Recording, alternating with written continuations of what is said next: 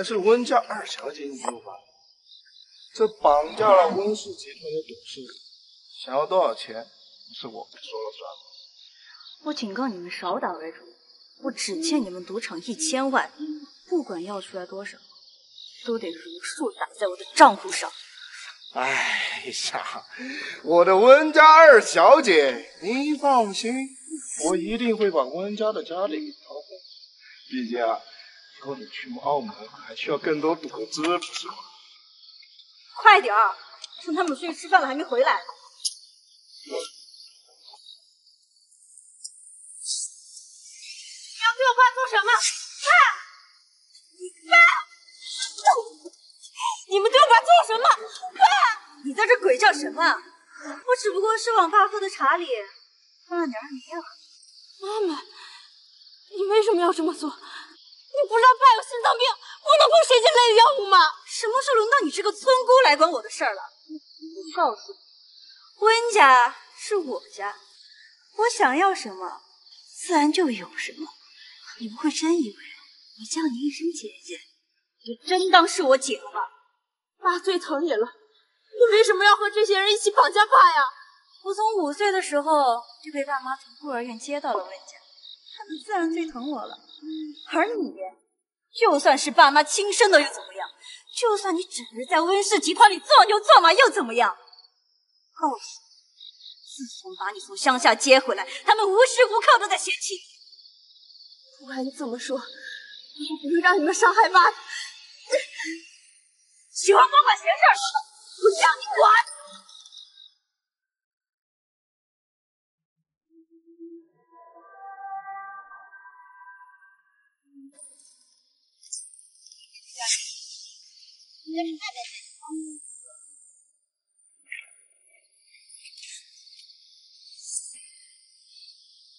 爸，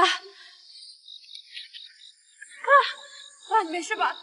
爸，你醒醒！爸，姐姐，我求求你了，你不要带走爸！是你的人已经走了，你现在受伤还来得及。说什么呢你？姐姐，你别打我了，你不要打我了！在干什么？居然敢打曼曼，她可是你妹妹！不是这样，不是我。大哥，你也别怪姐姐了。刚刚听跟着姐姐的人说，姐姐赌输了不少钱，也是没有办法了，所以才……竟然敢在外面赌博！没有，不是我没有。别吵了！爸，爸，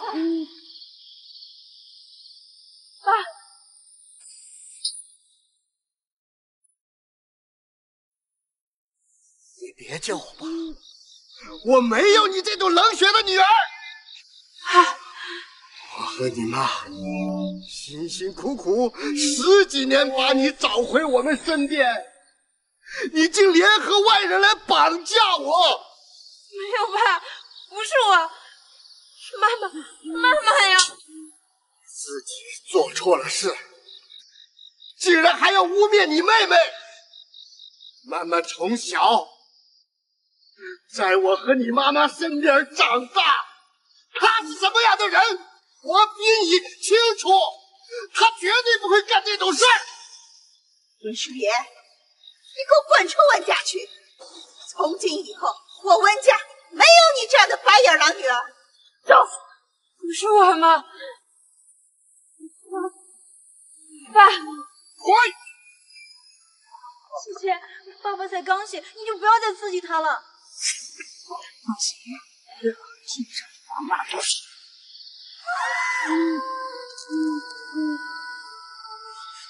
我不是故意的，我是怕姐姐情绪太激动刺激到妈，我真的不是故意的。别哭，待会儿哭了眼睛。没事，3个就是律师，3个会帮你的。要我说，这种死了也不可惜。为了这种人哭不值得，后续的事情我们这些当哥哥的会处理。你没有什么好自责的，是他自己不小心摔倒的，与你没关系。爸爸说的没错，是他自己摔倒的，跟我们曼曼有什么关系啊？曼曼，你别怕啊，我们都会给你作证的。走吧。走。为何绚烂，叫人浮夸？为何爱我属于我牢笼？为何等待？不是应该死了？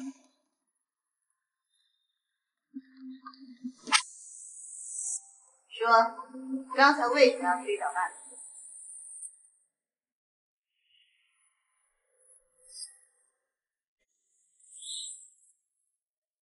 姐姐，今天是咱们的生日，我们应该一起切蛋糕的。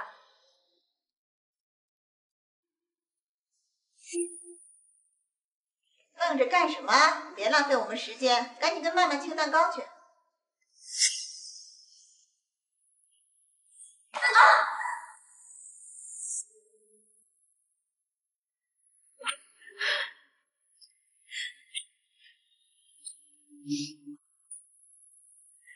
错了。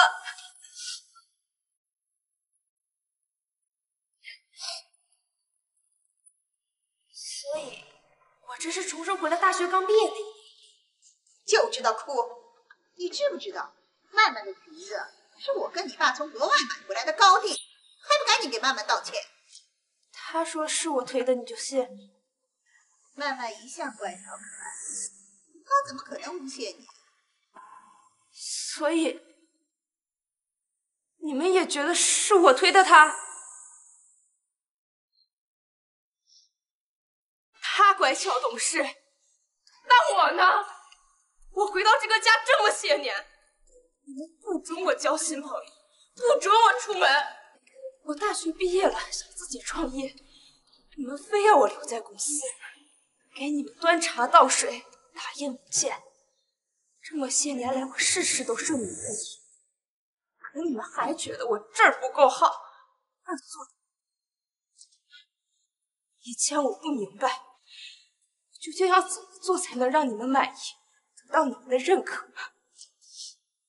现在我明白了，你们是从心底里就瞧不上我，觉得我被你们丢在外面那些年是你这人家的污点。什么意思啊？跟我顶嘴啊！妈，你就别跟姐姐吵了，都是我不好。你总是这样，一次次的被欺负，还一次次的帮他说好话。你放心，有妈妈在，没人敢欺负你啊！魏淑妍，要么你今天跪下给曼曼道歉，要么你现在就给我滚出文家去！道歉？好呀。道歉？好呀。哎，三哥，你说他会不会道歉啊？这还用说吗？他肯定会跪地求饶的。他可是好不容易才回到温家，怎么可能轻言放弃？像他这种没有骨气的人，根本不配姓温。姐姐，我是不会让你为难的。我去跟妈说，其实是我自己不小心摔倒的。既然是你自己不小心摔倒的，那你装出一副可怜兮兮的样子给谁看？既然是你自己摔倒，凭什么要我道歉？既然是你自己摔倒，巴掌就该落在你脸上。姐姐，你别打了，都是我不好，都是我的错，是我自己不小心摔倒的，跟你没有关系。温淑妍，你这是要造反吗你？犯错就该挨打，是你们温家的规矩。你疯了！我看你真的是疯了！我天天跟你们这些人在一起，不疯才怪呢！你这是什么态度？今天是曼曼的生日，你身为姐姐也太不懂事儿了。今天是她的生日没错，那也是我生日。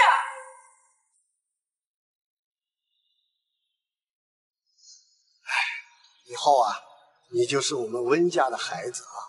宝贝，本来呢你还有个姐姐，但是她现在已经不在家了。我们没有教养好她，但是我们一定会把你好好的养育成人。她的生日呢是5月18，以后你的生日也是5月18，好不好？啊，好，走。走。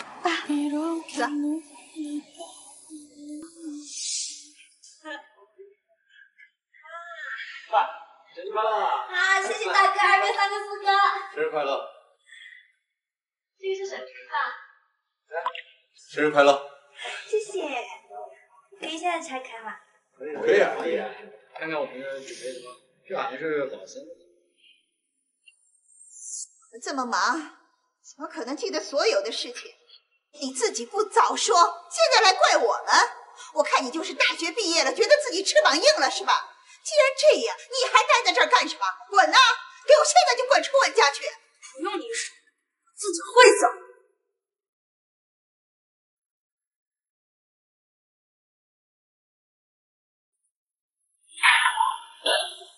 温书言，你疯了吧？滚出去，就别再进温家的门！真是太不懂事儿了，他是想气死我吗？他妈，你就别生气了，都是我不好，要不是因为我，你和姐姐也不会吵架了，姐姐也不会离家出走。离家出走？曼曼，你也太看得起他了吧？那个温书言啊，只不过是乡下的一个小村姑，没有咱们温家，他连去哪儿都不知道。老四说的没错，他也不是第一次犯错了，哪次犯错不是死皮赖脸站门口不走？老三说的对，估计啊，他现在还在门口等着。恬不知耻，没皮没脸，简直丢我温家的人！曼曼，三哥带你看看什么叫死皮赖脸。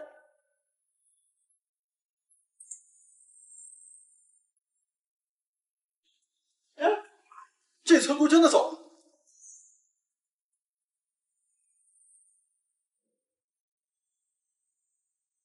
曾经我活在温家的压迫和管制下，无论是我的想法还是我的梦想，都被无情打压。爸，不行，可连看都还没看呢。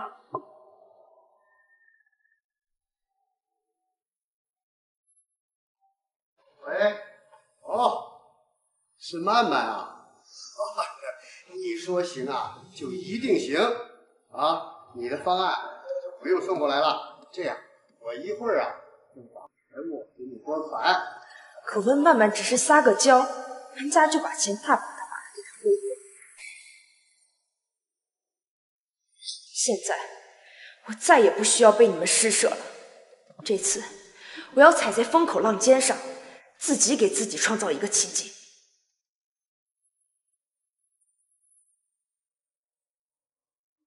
喂，海哥，我想见你。我这些天忙得很，我不能回去。你看一看，你看那个小妞子，是吧？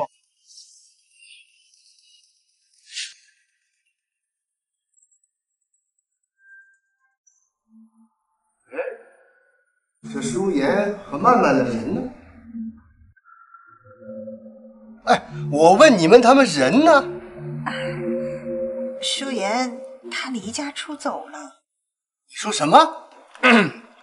爸，你不知道，我们呢就是因为没记住那个温书言的生日，今天呢他就打了曼曼，还顶撞了妈，妈就想让他道歉认个错，他呢就胡闹着要离家出走。曼曼一直都说是自己的错，不但没有怪罪舒言，还特意去找事人。真是太不像话了！你说咱们费了这么大的人力物力，难道就是为了把他找回来给自己添堵的吗？他要是有曼曼的一半懂事，那该有多好呀！妈，为那种没有家教、不懂感恩的人伤心，不值得。老大说的对，这里是温家，没有他反天的道理。这样，老四，一会儿你找人把他的行李都收拾出来，全部都甩到学校的宿舍里。这一次，如果他还是死不悔改，以后就别想进我温家的大门。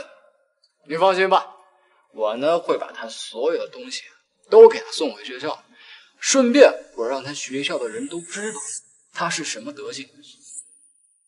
对，好，我们先吃饭。哎，美女，一个人玩，我知道一个很好玩的地方，我们去玩玩。遇到这些人，反而为输人挡。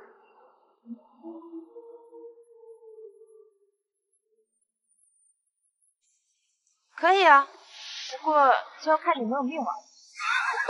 不是，你年龄这么小，口气这么大，你以为你是谁呀？滨海的海哥吗？滨海的海哥可是数一数二的大哥，怎么可能会认识他？估计是他认识人家，人家不认识他吧？谁呀、这么没数？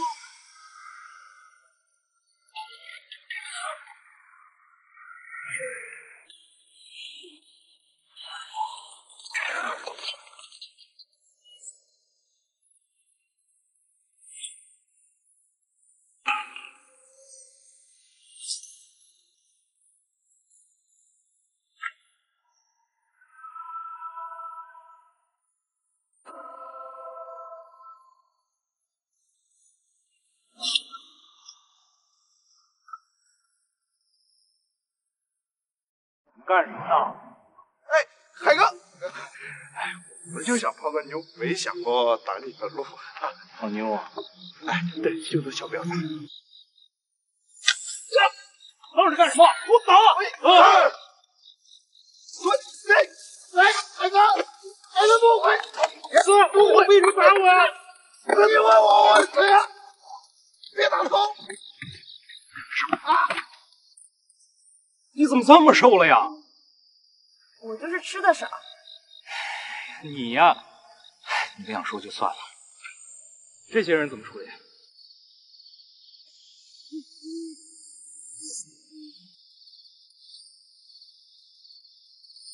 我要让他们在滨海永远消失。听到我妹妹说的话了吗？给我带走！哎，这是海哥的妹子，真的是。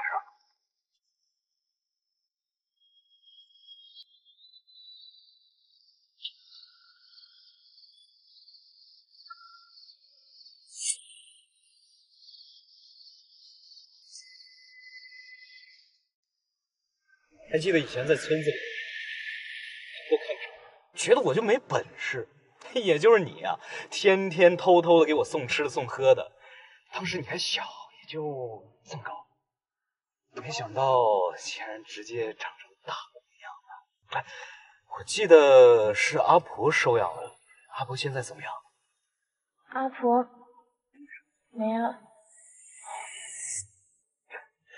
没事，人到了年纪总是会走的嘛，你就别太难过了。哎，你不是被温家找回去了吗？而且还是温家的大小姐，我还真以为你这辈子不会给我打电话了。你给谁打电话呢？妈，我给我村子里的一个哥哥，他前几年就来滨海市了，我想当面告诉他，我找的爸爸妈妈。你们那个穷乡僻壤的村子，能有什么正经人？一个个穷的身上都是臭的。我警告你啊，现在你已经回到了温家，以前那些不三不四的人，你最好少跟他们联系，听到没有？知道了吗？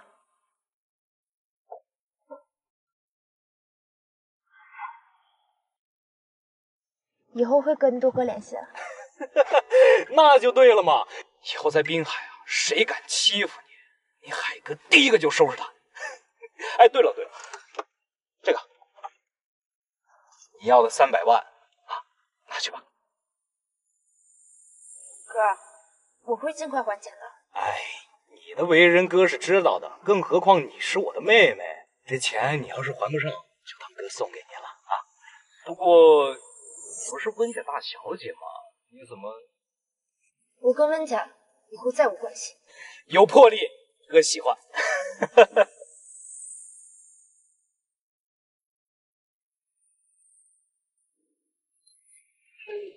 四少爷，这是大小姐所有。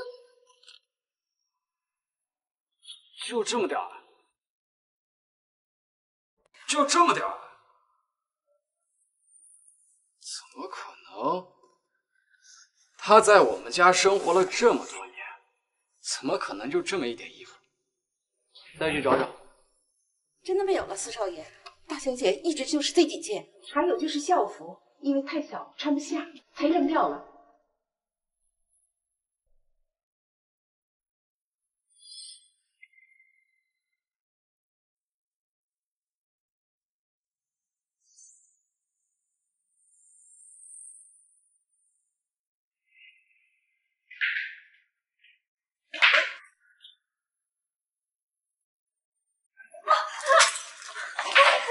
对不起，姐姐，我不是故意的。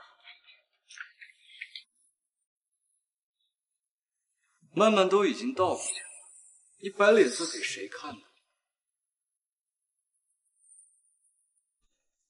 你这衣服这么丑，一看就是从乡下拿来的。我要是你，就应该感谢曼曼，顺便帮你把垃圾给处理掉。她在我们家生活了这么多年，怎么可能会少了她衣服穿？一定是她故意留的，给我们装可怜。学校、寝室，她一定把那些好看的衣服都留在学校里面显摆了。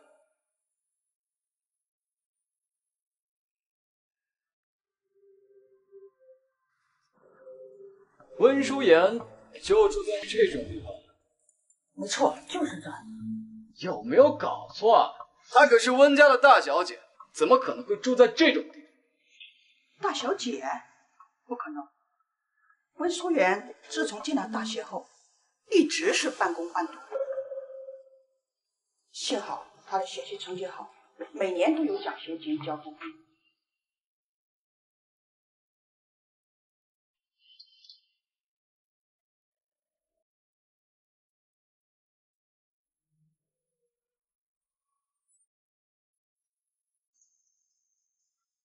哦，对了，你既然是温书言的哥哥，那你把这钢笔给他带回去吧。这支钢笔，他说是哥哥送给他的礼物，天天带在身上擦来擦去的，宝贝的很。前段时间弄丢了，哭了好久，好在我也把它找到了。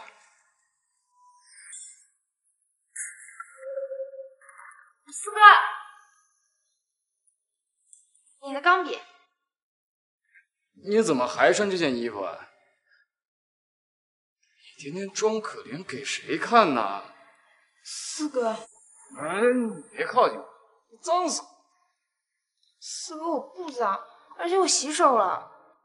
就你身上那股乡下味儿，怎么洗也洗不干净。这钢笔我不要了，你要喜欢的话呢，送给你好了。真的吗，四哥？谢谢你。没想到，他竟然真的把钢笔留下。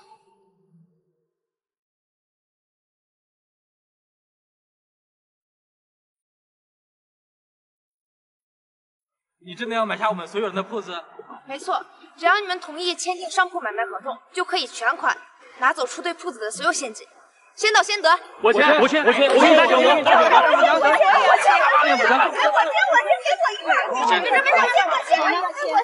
笔，好，我签好了，来，我签好了。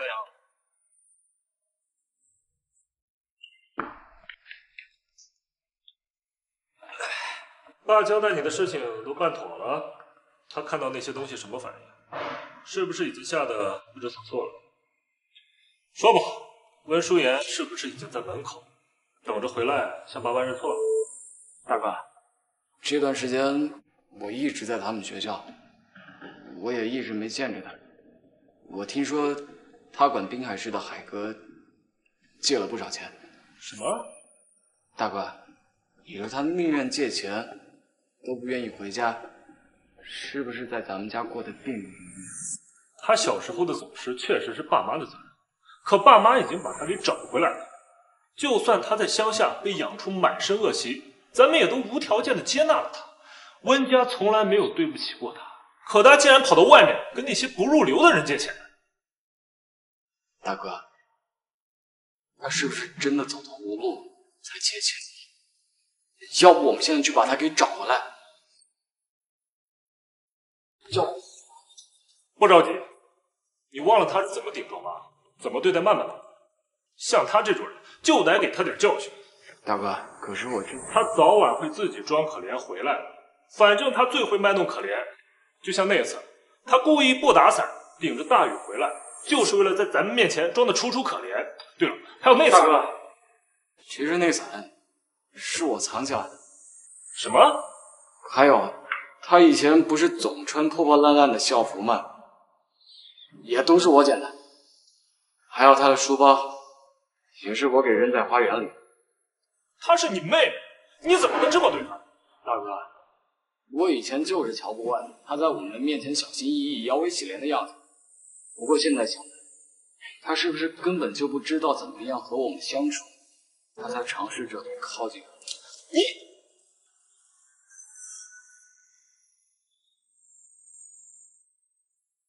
她电话多少？她在我们家生活了这么久，我们连她电话都不知道。马上给我找到温舒言。温总，有人在苏氏集团宴请的私人舞会能不能见到大小姐？苏氏集团的投资会邀请的都是滨海的商业名流，他跑去那里干什么？我知道了，我马上过去。大哥，我跟你一起去。大哥，我跟你一起。外卖进军电商市场，短短几个月的时间，濒临倒闭的商户起死回生。一名叫温舒言的女商人，凭借自己对市场的高判预估，一风而上，短时间内成为新晋咖啡品牌创始人，以外卖为主的销售渠道，成功破浪，身价暴涨。据传，此次也会参加此次苏氏集团的宴请名流会。我们苏董很期待能够在今天的宴席上认识温小姐，我代表我们苏董感谢温小姐的光临。你们苏董认识我？温小姐不知道，我们苏董已经留意您很久了。抱歉，温小姐稍等。喂。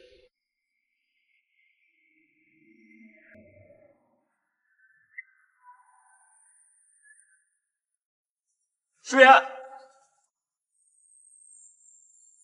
在家胡闹不够，还想跑到这里来闹吗？在家里胡闹不够，还要跑到这里来胡闹吗？你们是觉得在家里压迫我还不够，现在又想跑到外面耀武扬威是吗？舒言，以前是四哥做的不对，跟我们回家。我没听错，温家的少爷们都是大忙人，还有空特意来找我呀。我们是你哥，你敢这么跟我们说话？你想我怎么说话？啊，我知道了。以前呢，我在你们温家都是对你们点头哈腰、卑躬屈膝，就像你们温家的舒言，那四哥说，咱们都是一家人了，咱们把话说开了，咱们先回家。我没有家，更没有家人。以前或许是我们对你有所忽视，但你不能为了博取我们的关注，特意跑到这里来闹。你知不知道这里是什么地方？就连我在这里都说不上话，你在这里闹，丢的是整个温家的脸面。舒言，这可是那个苏氏集团的私人会所。今天他们苏总邀请了所有他们市的商业名流都在这里开会。我不知道你是不是想以这种方式呢吸引我的注意力，但是你再怎么胡闹，他也不会让你进去的。让我回家。抱歉，温小姐，让你久等了，我们可以进去。抱歉，温小姐，让你久等了，我们可以进去了。他是苏董的秘书，他怎么可能会认识舒言？你们二位是温家的大少爷和四少爷，难道温小姐？我跟他们不熟。舒言，还请温家四少爷自重。舒言，大哥，我记得好像连你都没资格参加今天的投资会吧？就连爸都要靠着温家的脸面才能带着曼曼进去。温舒言他究竟是怎么做到的？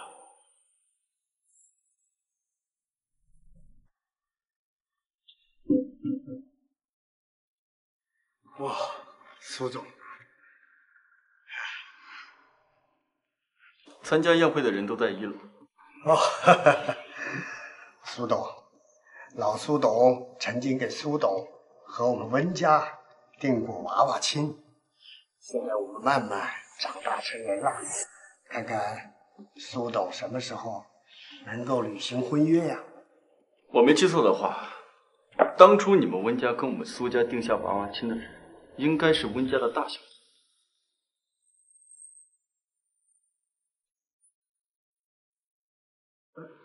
而且我听说，早在10年前，温家大小姐已经被接回温家了。爸，我们还是赶紧把姐姐找回来吧。我知道您还在生气，姐姐动手打我，顶撞妈妈，但是我们毕竟是一家人。好了，不要跟我提那个不孝女。苏董，实不相瞒，那个温淑妍，她被收养的人一直养在乡下，算是养废了。苏董，您亲自邀请过客人到。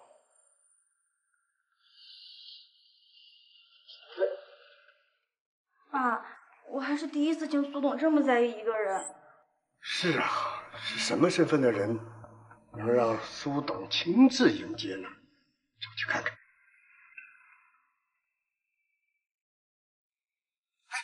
苏董，不知道是什么身份的客人能让苏董亲自去迎接啊？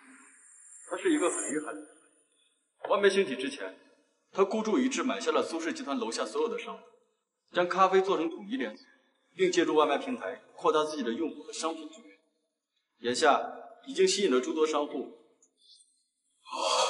听苏董这么一说，此恩的确不容小视啊！我记得他好像也姓。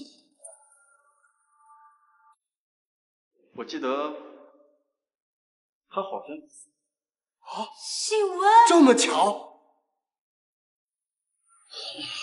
同样都是女孩子，人家白手起家，可是姐姐还在跟妈妈闹矛盾，不知道姐姐什么时候能回来。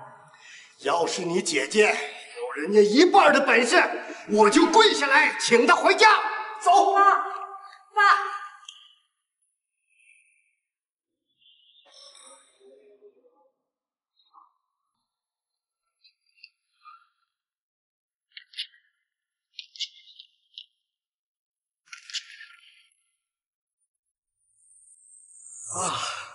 你的事情我已经听苏董跟我说了，希望日后我们能够有机会合作。就是苏董说的那位姐姐吧？没想到这么年轻。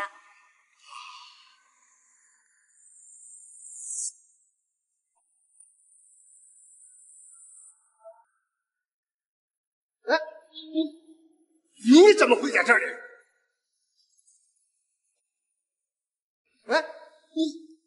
你怎么会在这里？我说声音这么耳熟呢，原来是温氏的总裁。姐姐，就算咱们温家和苏董是有联姻，但是你也不能为了见苏董偷偷溜进来呀。你知不知道，今天这场投资会对于我们温氏集团来说很重要的。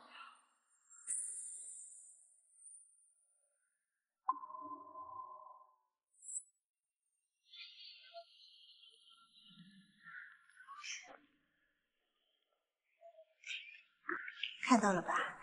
那个就是苏氏集团唯一的接班人，刚刚从国外回来没多久，就带领着苏氏集团在滨海更上了一层楼。妈，我听爸说，老苏董为苏董给咱们家定了亲，是真的吗？当然是真的。哎呀，虽然苏董比叔爷还大了几岁，但是他可是滨海出了名的钻石王老五一表人才。我听说现在都有不少的名媛为了要嫁进苏家，挤破了头。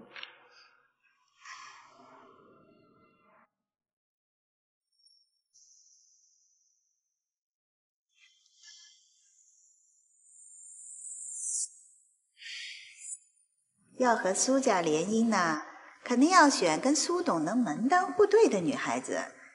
虽然你在年龄上比曼曼更合适一点，但是你从小在乡下长大，什么都不懂不会，就算我跟你爸把你硬塞过去，苏董也不会多看你一眼。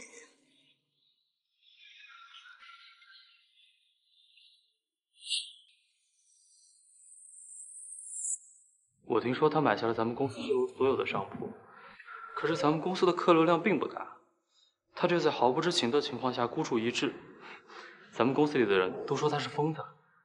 做生意看的是未来，不是眼前。善于舍小利去大利，才才是真正的经营之道。我听说最近有几家公司在推广外卖品，虽然还没有成型，但对于现代人来说，速度和便捷终将成为大趋势。他不是疯子，是天才。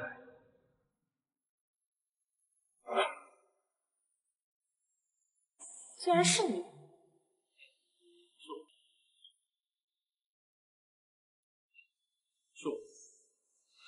姐姐，我知道你始终对苏董念念不忘，但是你要是真的想嫁给苏董的话，可以跟爸妈说呀，真的没有必要这样的。虽然是温家收养的女儿，但是我从来没有想过跟姐姐抢东西的。这就是温家的大小姐啊！难怪平时温总和夫人都不带她出门，你看看她，哪还有点名媛的样子？听说这温家大小姐丢了之后是被别人带到乡下抚养的，这跟温家二小姐肯定比不了啊！就算二小姐是收养的，是我也会选二小姐。还要在这里丢人现眼到什么时候？还不赶快给我滚回来！能被温大小姐赏识，是我的荣幸。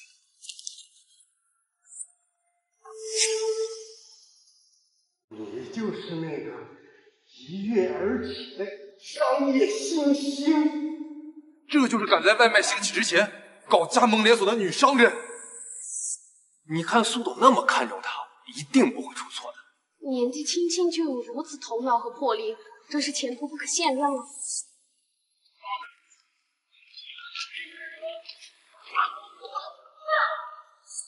我爸可是温氏集团的董事长，你们怎么敢撞他？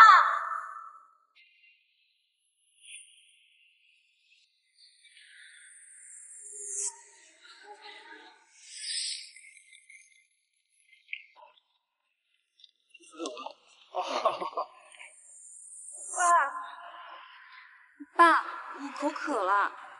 哦，我慢慢口渴了是不是？我马上就找人买给你喝，好不好？好，谢谢爸。好，走，我们回去说吧啊。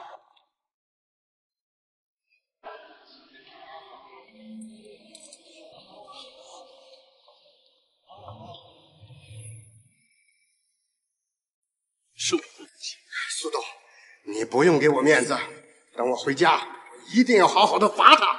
今天的事情，我一定要给苏董一个交代。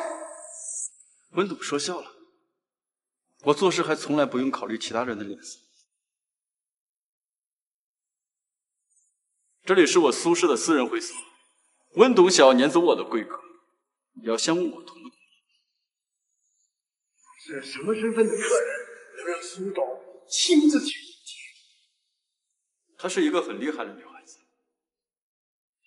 外卖兴起之前，她孤注一掷买下了苏氏集团楼下所有的商铺。我记得她好像也姓李，就是那个一跃而起的商业新星。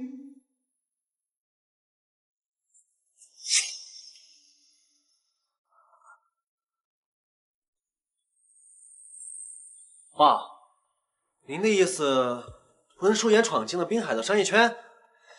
爸，别开玩笑了，他平时在家跟我们说话大点声都不敢，这样胆小懦弱的人怎么会进入商圈呢？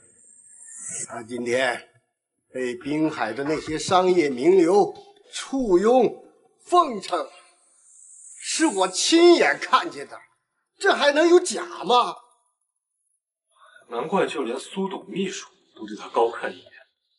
短短时间内便能一跃而起，这样的人确实值得重视。温淑妍哪有说的那么厉害？她能有今天，还不是咱们温家给的本钱？妈，淑妍没有用家里面的一分钱。你说什么？她的钱都是从外面借的。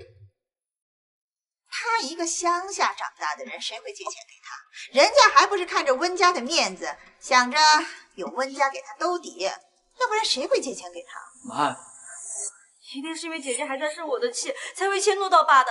今天爸被人撞到，差点摔倒的时候，姐姐都不愿意看爸一眼。是我的错，我现在就是要姐姐道歉。妈妈，是他良心被狗吃了，跟你没关系。坐。对，我们家照顾他这么多年，他还对爸不管不顾，简直就是个养不熟的白眼狼！温家照顾他什么了？这些年，你知不知道，舒言是在温家过的？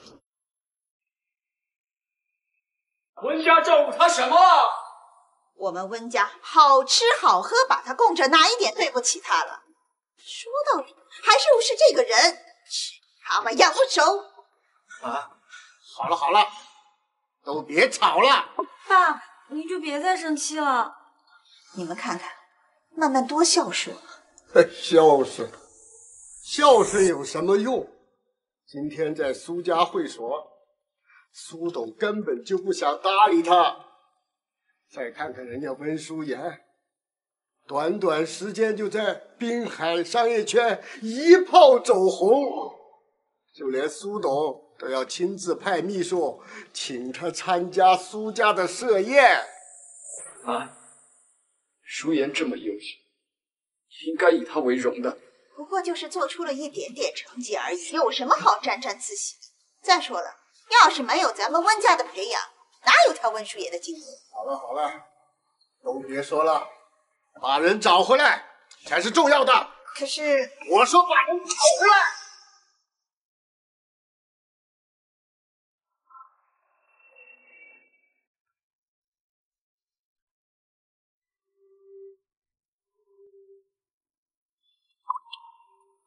要和苏家联姻呢，肯定要选跟苏董能门当户对的女孩子。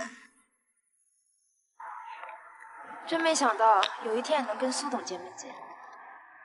其实你早就跟我肩并肩过了。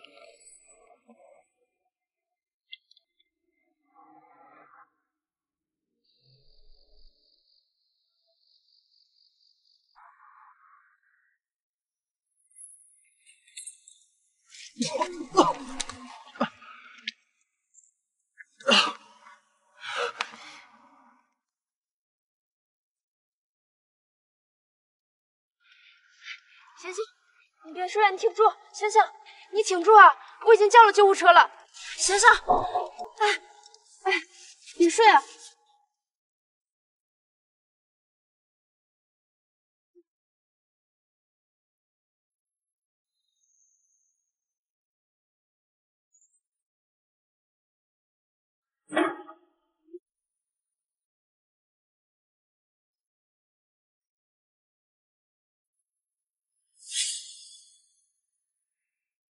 竟然是你！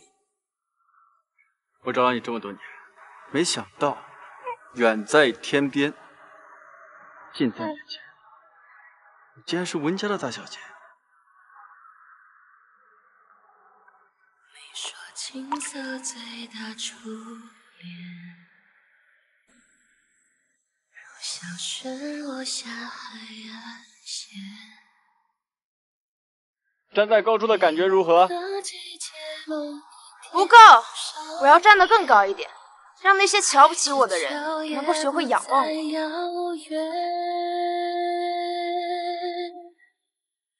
你骄傲的飞远，你和温家喂，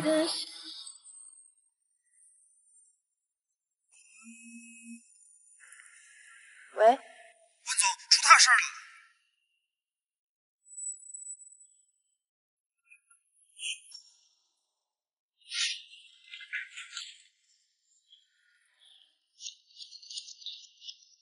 出什么事？温总，刚刚拿到消息，有大批的连锁机构进入了外卖。这些连锁机构不仅复制了我们咖啡店的经营模式，更还囊括了饮食在内的食品快餐。温总，自从那些连锁机构进入外卖平台，我们的咖啡被全面打压，今天的收入额连本金都还没回来。按照这样下去，我们肯定会被彻底碾碎。看样子资本已经介入了。他们这样跟我们打价格战，不会持续很久。毕竟他们要的也不是两败俱伤的情况。温总，刚刚华腾资本还有联合资本打电话给我们，说是有意收购我们名下所有的咖啡店，还包括我们连锁的品牌。他们分明想趁火打劫啊！温总，我们一定要奋力抵抗，绝对不能辱了他们愿。不要买，而且要卖得干干净净。你现在就去通知那些资本，他们想买我手里的东西可以，不过价钱是2倍。如果他们不愿意，还要继续打价格战的话，那我就是拖，也要拖到他们死。是温总，我马上就联系。那些资本疯狂打压你，为的就是不劳而获，你就准备拱手让人，真的甘心？咖啡连锁看似长久，但是滨海市的消费人群是固定的。就算今天那些资本没有介入，以后也会有一大批的散户想要分一杯羹，到时候就会出现狼多肉少的局面。现在出手才是我最明智的选择。况且这些本来也就是我打开滨海市场大门的敲门砖而已。你早就有下一步计划。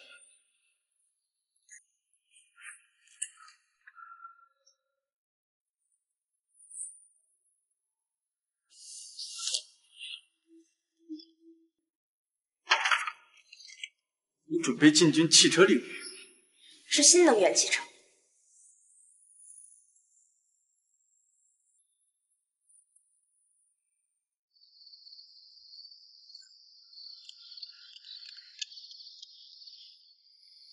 刚刚资本那边放出消息，说大小姐已经同意将手中的所有财产全部转移。安舒言，没想到你这么快就撑不住。告诉他们，一定要把温舒言瓜分得干干净净。是，二小姐。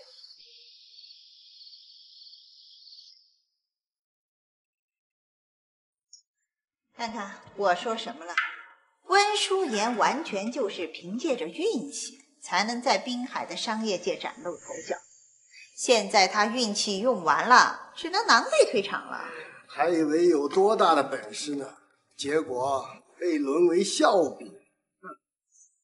爸妈，舒言现在出事了，咱们也是一家人，咱们现在更应该把他给接回来。把他接回来干什么？让我们温家跟着他一起丢人现眼吗？爸，老爷、夫人、四少爷，大小姐回来了。真的？是真的。大小姐现在就在门口。哎，你急什么？这个时候是他在外面混不下去了，想回来，着急的是他。妈，舒言既然已经回来了，您就别生气了。说到底，咱们也是一家人。他想要回来可以，但必须得认错。张妈，去把皮带给我拿来，我今天非要打到他跪在地上，求我们让他回温家。好的，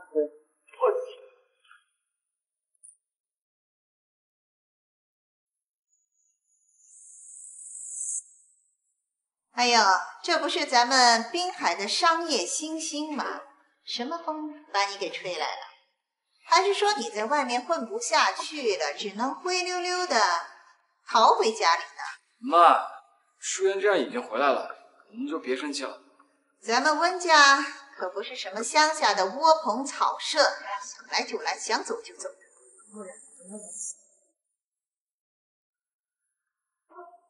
你笑什么？你知道我在你们温家这些年，你跟我说过最多的话是什么？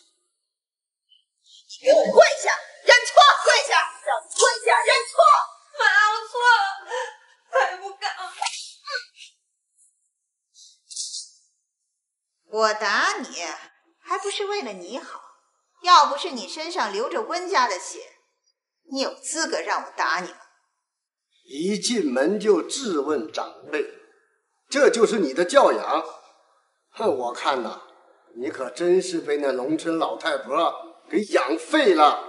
在乡下那些年，不是我的错，更不是阿婆的错，是你们把我丢在外面。要不是阿婆把我捡回去抚养长大，就没有我的今天。哼，这就是你回家认错的态度。看看啊，跟个畜生有什么区别？温淑妍，你今天要不跪在地上磕头认错，你就别想回温家。原来你们都在期待我是回来认错的呀？那抱歉了，恐怕要让你们失望了。我今天回来是来找他的。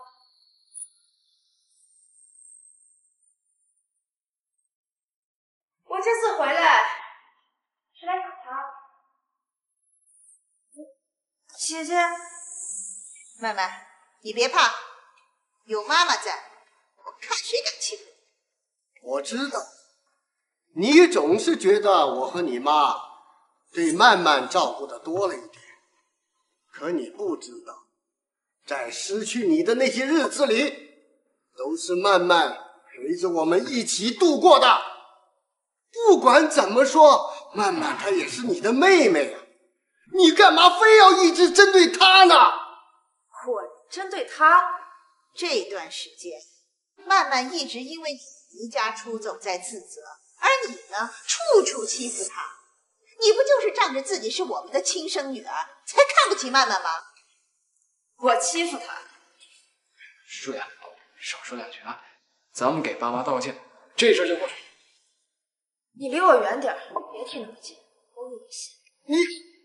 爸，你就别生气了。既然姐姐说是我的错，那就是我的错，我愿意替姐姐说法。傻丫头，这个时候还愿意帮她说话？温淑妍，我今天一定要让你知道什么是错。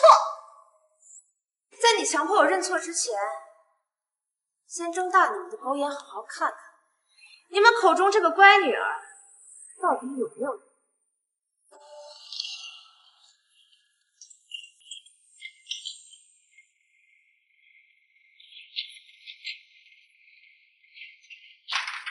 这是什么？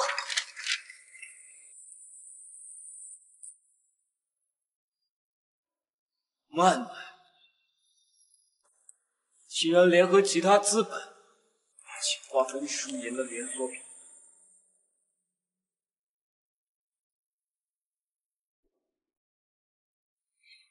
谢谢。到底是怎么回事？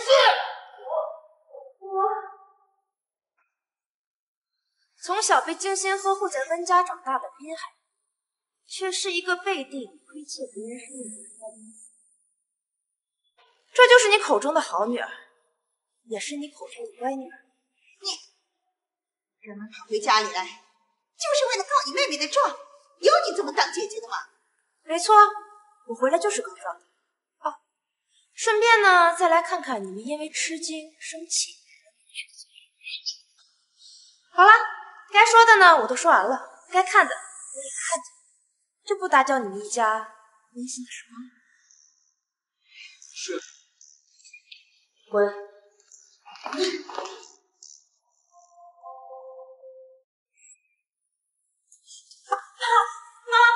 我知道错了，我真的知道错了，再也不敢了。为什么联合外面的资本祸害你姐姐？我知道爸爸一直想让姐姐回家，我就想着如果姐姐的公司没了，那么姐姐肯定就愿意回家了。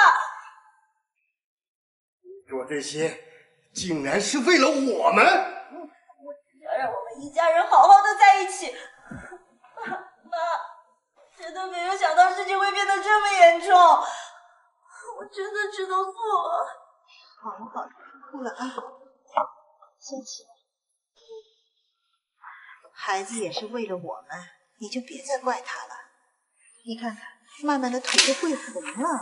妈，曼曼才跪一小会儿，那以前舒妍呐，舒妍一跪就是几个小时，甚至是一天一夜。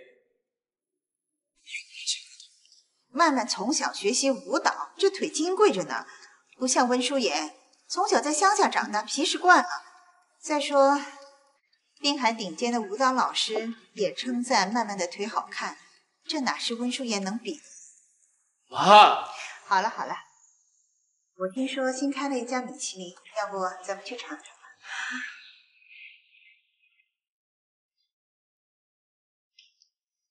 爸妈的关注度永远都在曼曼身上，怪不得舒妍不愿意回。少爷，大小姐学校来人了。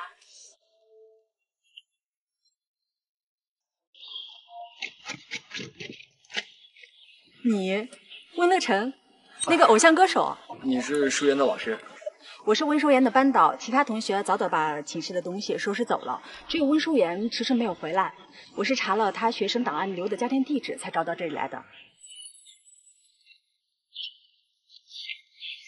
你出道那几年，有一次在我们学校公演，温舒妍提前好几天在学校里面拿着你的海报帮你做宣传，当时卖力的样子，学校的人都以为她是你的粉丝呢。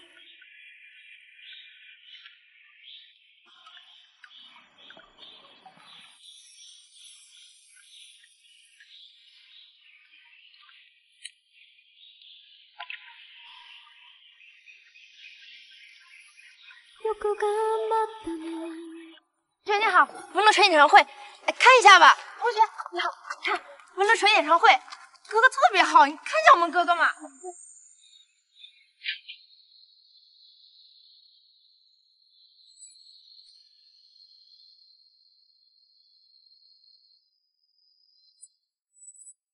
四哥，四哥。 你跟他认识？不认识，把他赶走。四哥，四哥！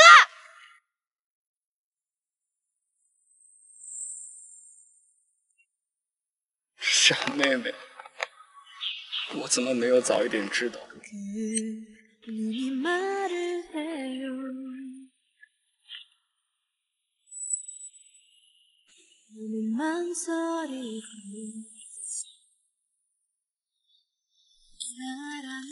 罗斯，你这是怎么了？大哥，不是爸妈忽视他，是我们所有人都在排斥他。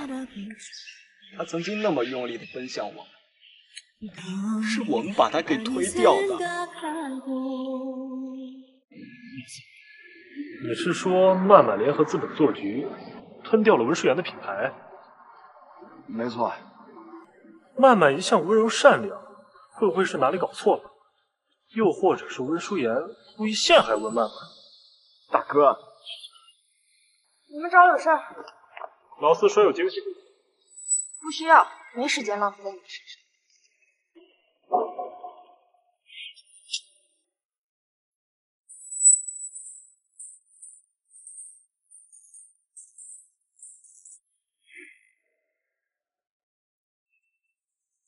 祝你生日快乐，祝你生日快乐，祝你生日快乐，祝你生日快乐。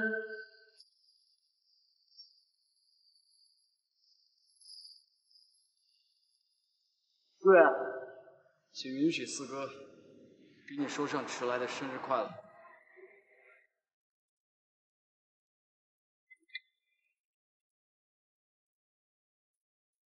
妈妈，生日快乐！谢谢大哥、二哥、三哥、四哥。生日快乐！谢谢。可以现在拆开吗？可以啊，可以。看看我。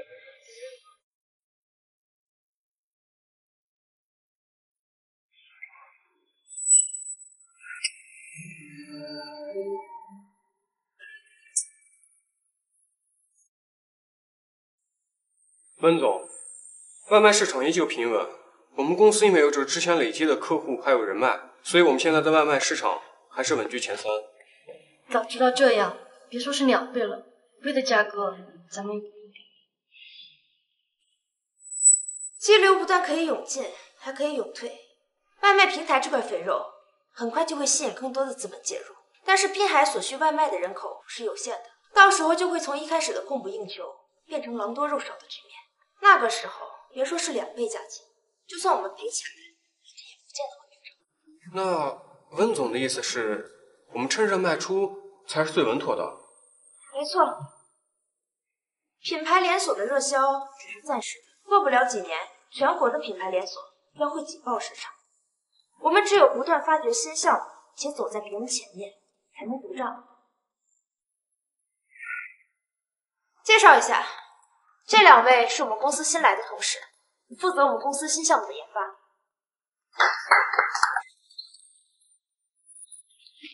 任总，万家的大少爷、四少爷都来了，正在外面。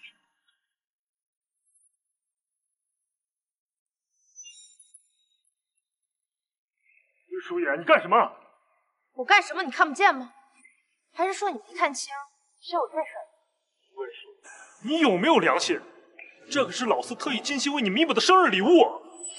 我的良心应该早就喂狗了。你怎么能这么无情？你知不知道老四可是偶像歌手，他都已经不顾狗仔偷拍，站在这里哄你了，你还想怎么样？凭什么你们道歉我就一定要接受？你舒言，四哥知道你在生我们的气，但你毕竟是我们温家的人，终究是要回家的呀。家人，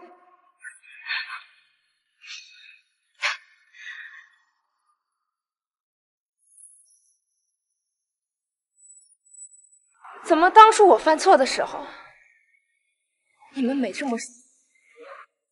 我第一次被打，才12岁，就因为我不会用刀叉，你们就讥讽我、嘲笑我，看着妈拿叉子划我的手臂。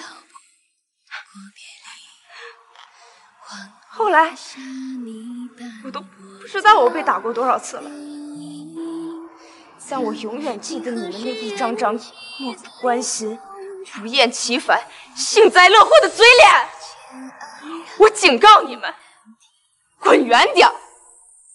你们永远不出现在我面前，就是我最大的愿望。我警告你们，滚远点！你们永远不出现在我面前，就是我最大的愿望。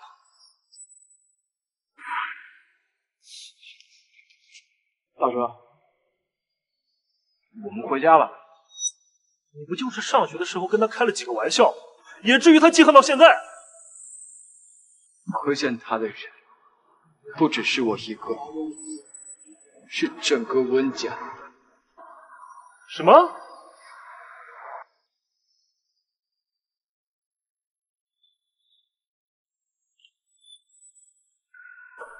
那些是什么东西？那些是四少爷在大小姐的学校的整理箱里发现的，交代我们带到你的书房给你看。今天是过年，祝大哥是万事如意。今天是大哥的生日，大哥岁岁平安。听说大哥担任公司的执行 CEO 了，大哥真棒！我在这里祝大哥事业蒸蒸日上。这是大小姐写的。大小姐说，大少爷看着坚强，实则是一个心事很重的人，对外从来不带表达自己的感情。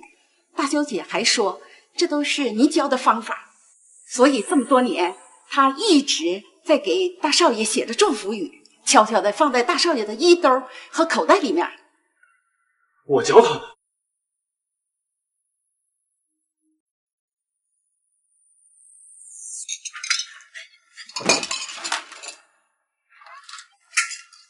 你来这里做什么？我听家里人说公司出了问题，大哥你回来就一直在忙公事，还没吃饭，我就想着来给你送糖。我就算是再落魄，也用不着你来施舍。大哥，我不是那个意思，大哥，你要是真有心，躲在远处默默祝福就可以了，不要出现在我面前碍眼，给我出去！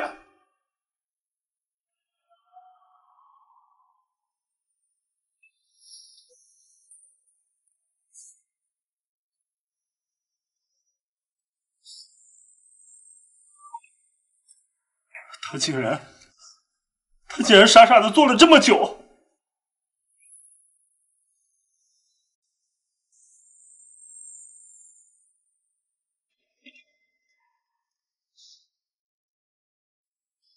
大少爷，又有人给你送蛋糕来了。知道了。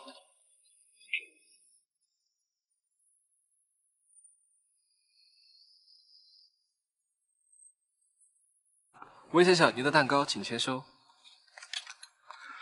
温先生每年过生日的时候，您的妹妹都会提前几个月给您订蛋糕。今年3个月之前蛋糕就订好了。温先生能有这样懂事的妹妹，真让人羡慕啊！我妹妹一直像个孩子一样，就爱搞这种小浪漫。我听说她现在已经成为咱们滨海的商业新星了。说什么？不就第一个外卖连锁品牌咖啡，不就是她做起来的吗？没想到这么厉害。他叫什么名字？温先生，您别跟我开玩笑了，您怎么会不知道自己妹妹的名字呢？我问你，他叫什么名字？哦，对了，他叫温。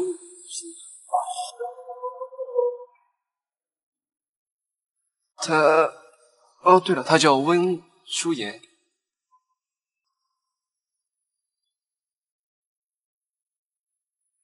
竟然是他，不是曼曼。你的生日快到了，爸爸知道你是最喜欢滑雪的，我已经找人订了机票，再过几天我们全家都到国外一起去滑雪，给你庆生日。谢谢爸，我们是你的爸爸妈妈，疼你是应该的呀。这好端端的。我上次订的礼服应该快要送到了，要是我们都出去旅游的话，我的礼服怎么办呀？不让家里的佣人签字，我又不放心。温舒言，反正你也不会滑雪，你就留在家里帮妈妈收礼服吧。我也想给大哥过生日。你怎么这么不懂事？已经有很多人给我过生日了，不差你这一个。我看你啊，分明是想出国。小小年纪就这样不稳重，我偏要磨磨你的性子。这样，以后我们每年出国滑雪，都留在家里看家好了。你好。你好，需要什么样的蛋糕？我想给我大哥买一个生日蛋糕。他要去国外过生日，我怕等他回来，我大学已经开学来不及了。麻烦您把蛋糕送到这个地址，以后……你怎么这么不懂事？已经有很多人给我过生日了，不差你这一个。我看你分明是想出国。小小年纪就这样不稳重，我偏要磨磨你的性子。这样，以后我们每年出国滑雪，你都留在家里看家好了。以后麻烦您每年都送蛋糕到这个地址，我会提前给您钱的。谢谢。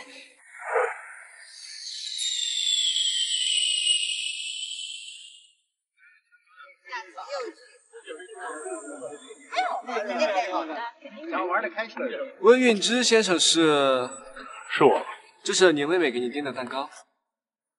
妈妈，你大哥，你就收下吧。你这丫头就是太懂事了。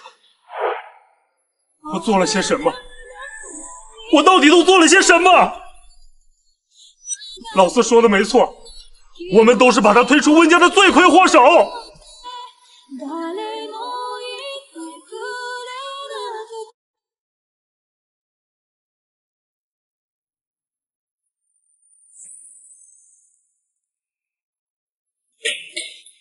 苏董给大家买了下午茶，就放在外面。这苏董怎么天天来送下午茶？苏氏什么时候搞饮食产业？你懂什么？醉翁之意不在酒啊！这苏董哪是来给我们送下午茶？这明明来看我们温总的呀！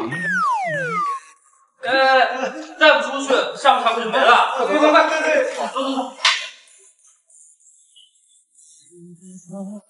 你最近很闲吗？过来看看你，顺便告诉你一个好消息。什么？现在针对外卖的连锁品牌已经泛滥，尤其是咖啡品牌，新秀兴起，各种促销手段应接不暇。那些强行收购你咖啡品牌的资本，已经渐渐被老用户遗弃，用不了多久就会彻底败出外卖市场。确实呢，是个好消息。果然，都在我意料之中。温总，之前那些买下咱们咖啡品牌的资本带着律师来了，说咱们涉嫌非法牟利，让咱们赔钱。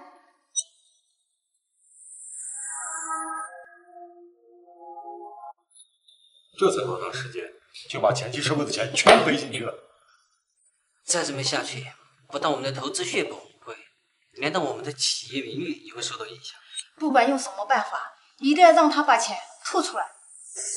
诸位放心，我一定会保全各位的利益。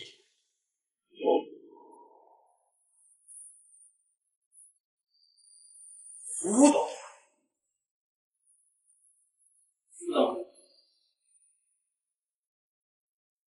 温总公司的法律事宜已经全权委托给苏氏集团，我公司的律师已经在来的路上。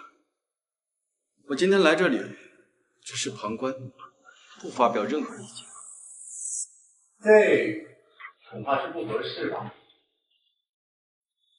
温家三少爷都可以为了别人来自己亲妹妹的公司打口水战，我帮助女朋友也是很合理的事情。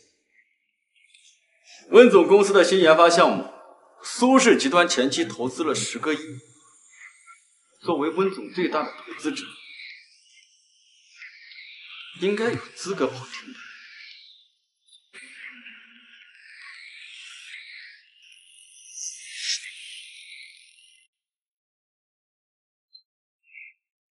温律师。师今天来这里，应该不是为了发呆吧？说说看，你们的目的是什么？好，我委托人之前在温总这儿收购一个咖啡品牌，现在受到外卖市场的排挤，而这一切都跟温总有着不可推卸的责任，所以我委托人的诉求是收回购买品牌的资金。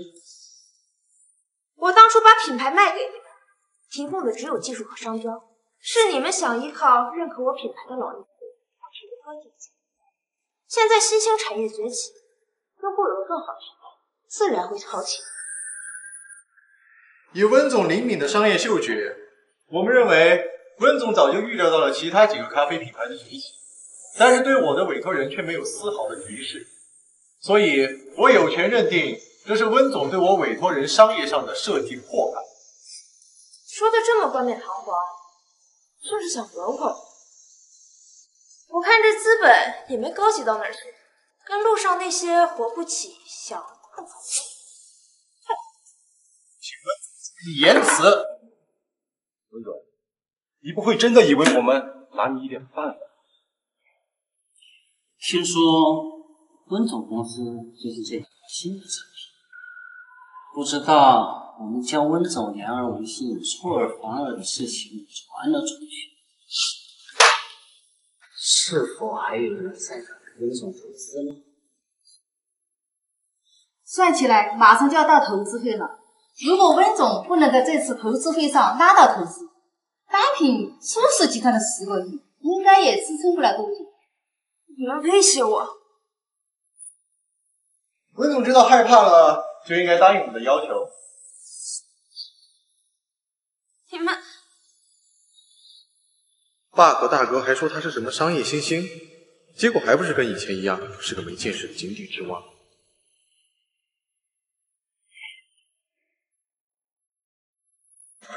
都搞定了。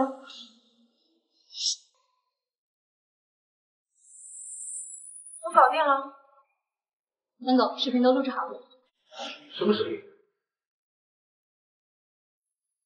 知道人家温总两耳为信、出尔反尔的事情传了出去，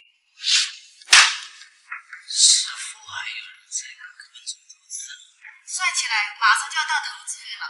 如果温总不能在这次投资会上拉到投资，单凭苏氏集团的10个亿，应该也支撑不了多久。你这种行为已经侵犯个人隐私了，知道吗？连表情都拍得这么清楚，确实显得隐私。不过呢，你们要是敢让鱼死，我就敢让我。到时候不如把这个视频发到网上去，让网友评评，是我侵犯隐私的罪名大，还是你威逼利诱的罪名大？你收到了，收到了，收到了。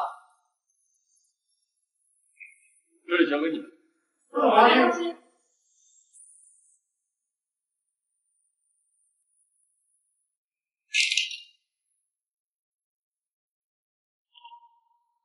想不到他温淑妍竟然已经站到连我都需要仰望的高度。大哥，老四，你们根本就不知道温淑妍现在变成什么样子，阴险狡诈。他全然不顾兄弟手足之情，当着那么多人的面羞辱我。三哥，以前我们总觉得他应该按照我们的想法做事，稍微做的不如意就会训斥厌恶的。可他回来之后呢，我们除了冷漠和训斥，我们还给过他什么？我们又凭什么对他居高临下，以长辈的姿态自居？吴老师，你说什么呢？我们是他哥哥，哥哥教训他不是应该的吗？哥哥，我没有尽过当哥哥的义务。我们每天那么忙，哪有空天天哄他呀？可我们一直都有时间陪在闷闷的身边。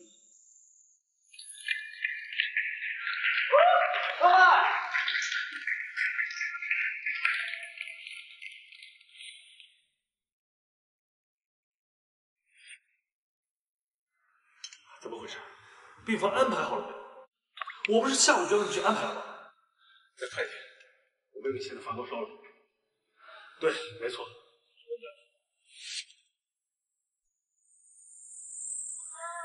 妈，生日快乐！啊，谢谢大哥、二哥、三哥、四哥。生日快乐！我们好像确实没有太在意温书言。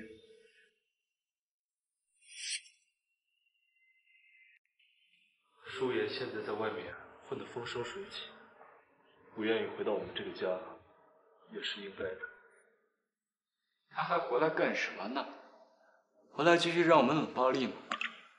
我真不知道这些年他是怎么过来的。要是我，早就疯了。但是他温书言取得今天的成就，也是因为他依靠温家。他之所以能巴结上苏寒义，也是因为依靠她是温家的大小姐。现在傲气的很，要进军什么汽车市场，苏氏集团已经给他投资10个亿了。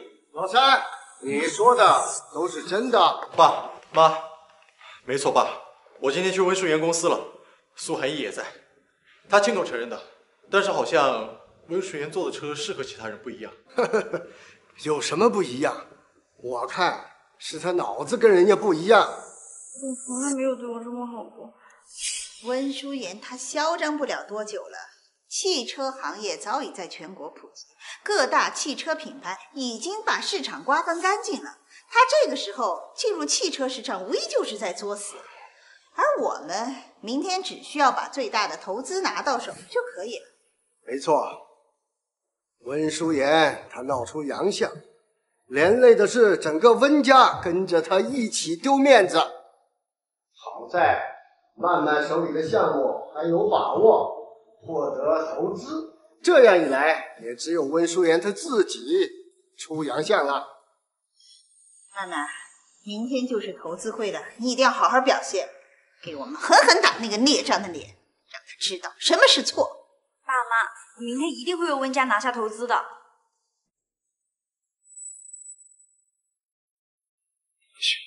我得去告诉舒言一声。给我站住！你干什么？妈，舒言也是你的。妈，你和爸难道就真的忍心这么看着舒言明天沦为整个滨海的笑柄吗？爸妈，我觉得大哥和四哥说的对，我现在就去找姐姐。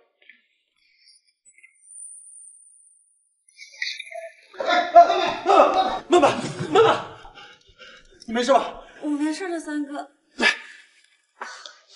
我知道爸很在意明天的投资会，所以我这几天一直在连夜研究资料，可能只是睡眠不足，没关系的。看着曼曼多孝顺，再看看那个温书言，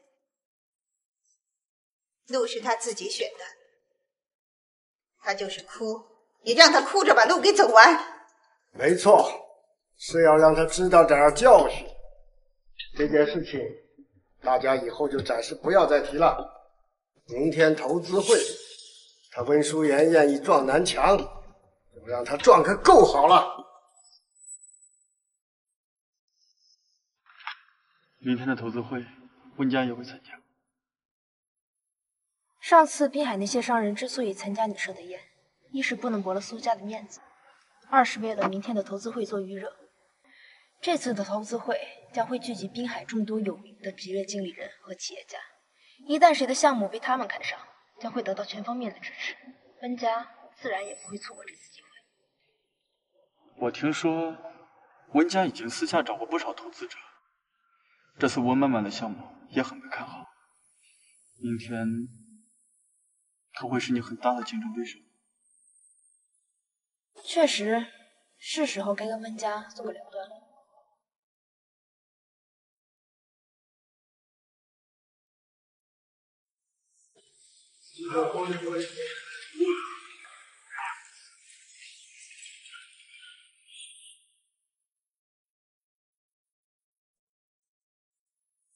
他的连锁品牌不是已经被挤出市场了吗？还来这里做什么？我听说他好像在重新研究汽车。开什么玩笑？汽车领域是谁想做就能做的吗？不过我倒是很看好威士忌团2。果然没有对比就没有伤害。他乡下回来的，就是比不上受过高等教育的。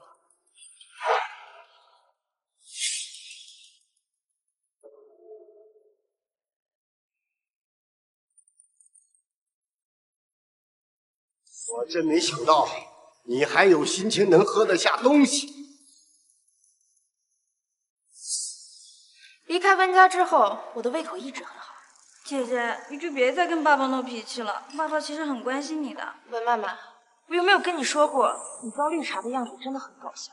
真不知道你还打算在外面丢人现眼到什么时候？你还真以为你能进军得了汽车市场吗？确实不太好打开市场，不过呢，我对我们公司的产品很有信心。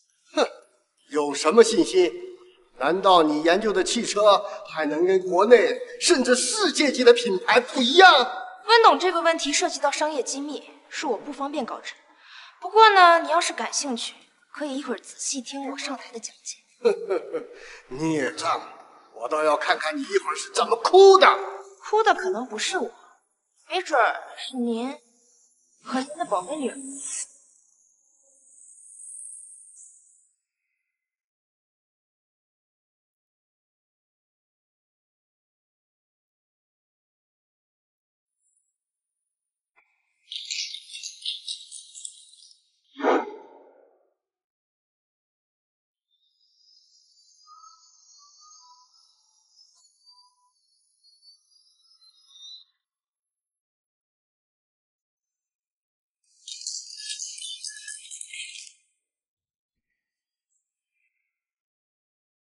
欢迎现场的各位来宾，这是我们公司研发的滴溜带盒特快服务，彻底摆脱应酬难、聚会卡、喝酒烦的烦，手机一键下单，5分钟之内上门服务。我是本公司的金牌带盒，接下来跟大家表演滴滴带盒。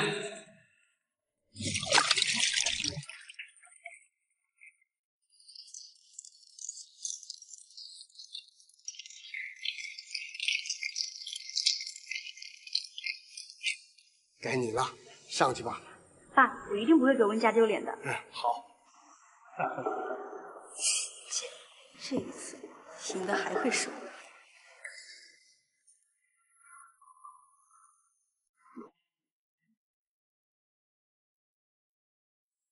大家好，今天由我来给大家讲解我们温氏集团的项目。我们的智能家居虚头是，看见了吗？这才是温家小姐的样子。我们无论说什么，我们的不过你还是有很多小聪明在身上，只要你愿意乖乖的回到温家，我可以考虑让你来我们公司给曼曼做助理。温董，您的施舍您还是自己留着。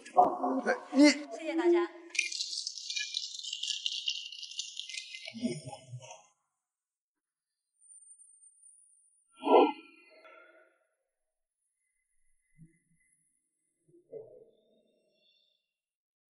想必大家都已经打听到我们公司的新项目，下面我给大家介绍一下。还敢在台上，这分明就是自寻死路。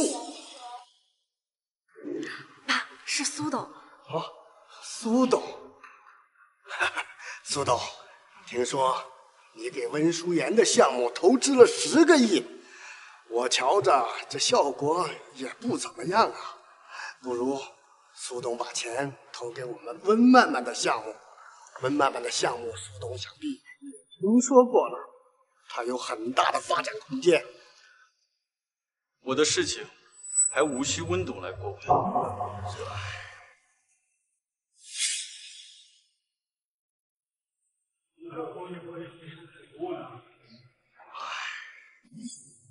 苏董，现在很多人都已经态度很明显了，你还一直固执己见吗？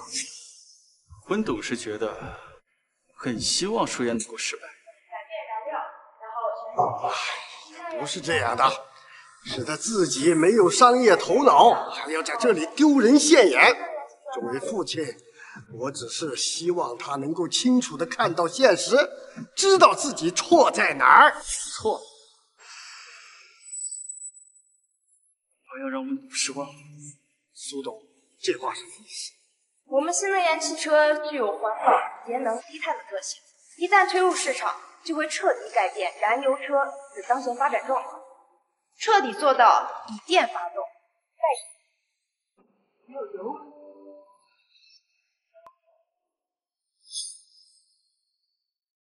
不用油，这怎么可能？这油价的飙升已成为很多车主的心病。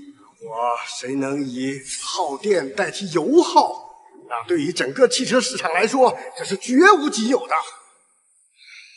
哎，张总，你说过要投资温氏集团的呀？不好意思，这个嘛，恐怕要重新考虑了吧。王总，你说过发布会结束以后你就跟温氏签合同的呀？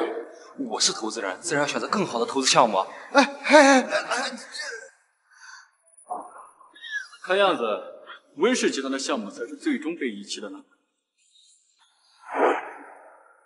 你看看人家温淑妍，再看看你自己，真是没用的东西。温总，我们公司对您的新能源很感兴趣，您看看什么时候方便详谈？温总，我们也很期待跟您的合作。我们温氏集团也要大力支持新能源开发。我记得温董不是有自己的项目吗？你现在转过来支持我的项目，您的宝贝女儿可是会伤心的。你也是我的女儿，父亲支持女儿的项目是理所当然的。你现在是越来越成熟了，越来越有我们温家人的样子了。温家人什么样？冷血无情，尖酸刻薄，还是说无情无义，利益至上？我的项目就不劳烦温董费心了。你别忘了你姓什么，你是我温家的人，你是我温腾的女儿，你的项目自然也要拿回我温氏集团来做。温家人，你的女儿？那我敢问这位伟大的父亲，这么多年来，您对我除了无尽的指责和训斥，对我说过其他什么话吗？你关心过我？你这么多年来对我就没有尽过一个父亲该尽的责任，你现在跑到我面前来耍父亲的威风，你有什么资格在我面前提父亲两个字？不要以为你翅膀硬了就可以单飞了是吧？苏氏苏家可是我们滨海1等1的顶流世家，只有我们温家在背后给你撑腰，你以为你就进得了苏家的大门？我苏家什么样，还轮不到你在那里大呼小叫。苏老夫人，苏老夫人，我是曼曼呀。前几年我还去您家拜访过你，你当时还夸我聪明可人呢。想起来了，你就是分家那个杨里嘛。苏老夫人，苏奶奶，放肆！怎么这么跟苏老夫人讲话？苏老夫人，我这个女儿啊，说起来也不怕你笑话，从小被我弄丢了，在乡下被一个农妇给养大的，不懂规矩，请苏老夫人见谅啊。姐姐，这可是苏家的老夫人，你怎么能？还好我跟苏老夫人认识，姐姐你快道歉，我会帮你求情的。道歉？你别以为你在滨海混出点名堂就可以无法无天。确实不用道歉，因为是我叫苏妍这样叫我的。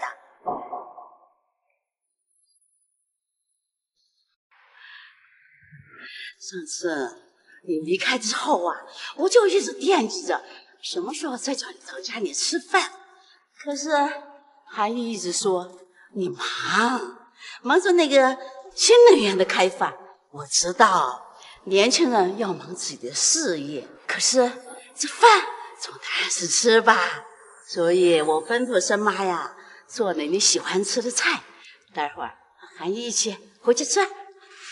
奶奶，您催吃饭怎么就催到投资会了？我叫我自己的孙媳妇回去吃饭，怎么啦？孙媳妇儿，闭嘴！你对我苏家的家事有意见？不是，温老夫人，你对温淑妍特别欣赏，我做父亲的当然是高兴的。只是我们苏家和温家的婚事，我们是不是约个时间坐下来好好谈一下，这样才稳当啊？苏妍已经离开你温家了，我们苏家还有什么好和你们商量的？孩子闹别扭不能当真。其实呀，我们苏家对苏妍离开温家也很好奇，所以前段时间我特意抽时间到了苏妍的学校。可笑的是，苏妍的初中老师、高中老师、大学老师都说从来没见过你们对温家没有利用价值的时候，你们看都不学多看一眼。现在孩子出息了，你倒摆出了一副长辈的姿态，耀武扬威的。孩子不回家，也不说从自己身上找找问题，反而还在孩子身上鸡蛋里面挑骨头。温腾，你这张老脸不臊得慌吗？连我都替你脸红。苏老夫人，其实是……闭嘴！这里没有你说话的资格。孩子，我瞧着今天啊，时间也差不多了，没必要和这些不值得的人浪费时间。走，你们俩跟我一起回家吃饭去。爸，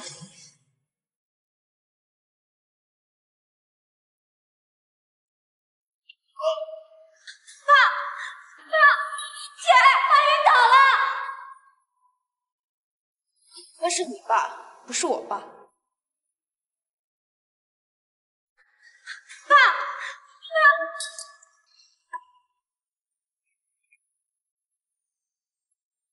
这里是星光私人会所，有人昏倒，需要救护车。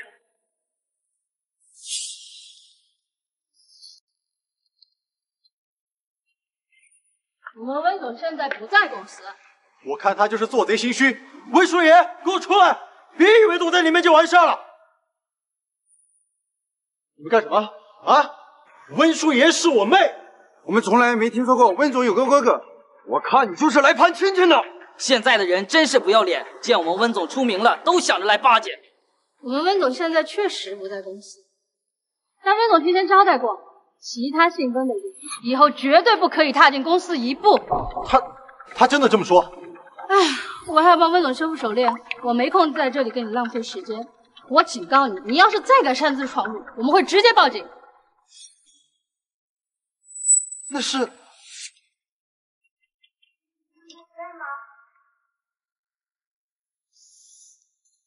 温哥，你怎么了？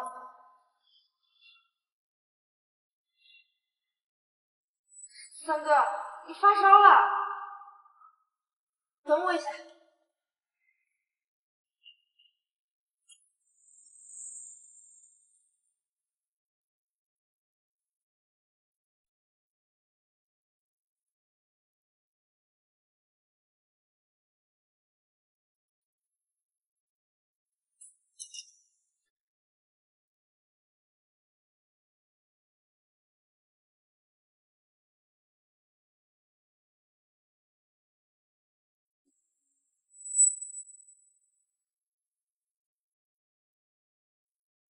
终于退烧了。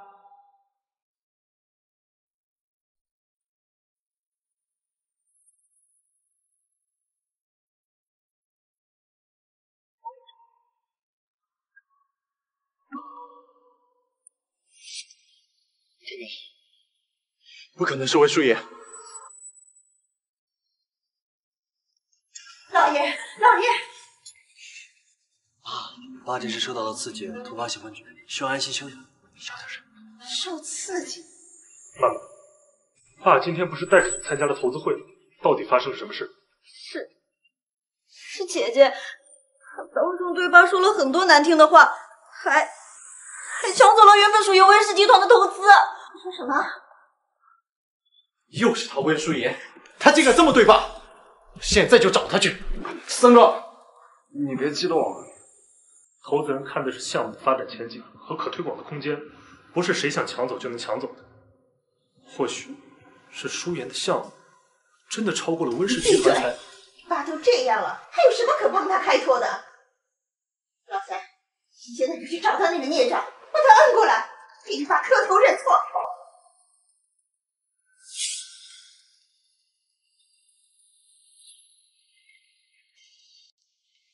不会，不会是他。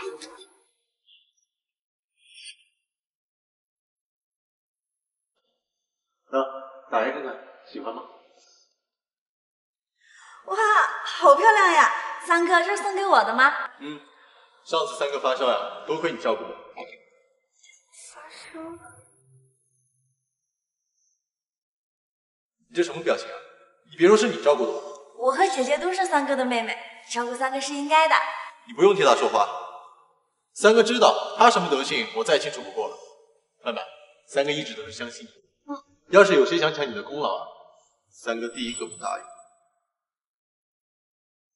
好好看呀，谢谢三哥。这条手链是温淑妍的。这当然是温总的。听说这手链是我们温总在乡下的时候照顾他的阿婆亲手编给他的，我们温总一直很宝贝，要不然也不会特意让我去修复了。这么说，照顾我的是温淑妍，可我都对她做了些什么？对她做了些什么？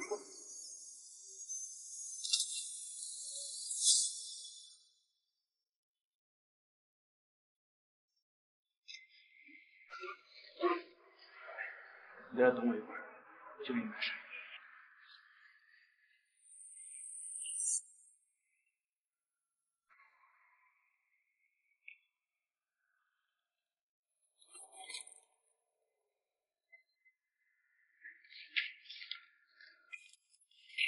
这么快就……妈住院了，你知不知道？他住不住院跟我有什么关系？那可是咱爸，你怎么能这么说话？你想让我怎么说话？装作和温曼曼一样，跑到温腾的面前抹几滴眼泪，再说几句感天动地、感动你们的话？抱歉啊，我忘了，你们温家人向来喜欢这种花言巧语、虚情假意那一套。爸是被你气得住院的，你现在还在这里说风凉话。爸说的果然没错，你就是头养不熟的狼。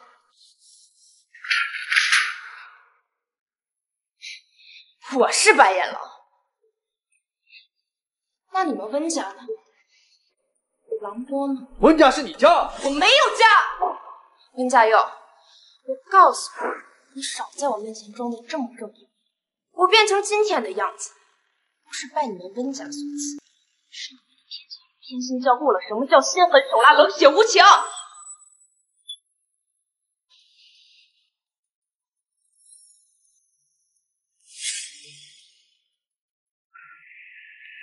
你真不用特意约医生给我做全面检查。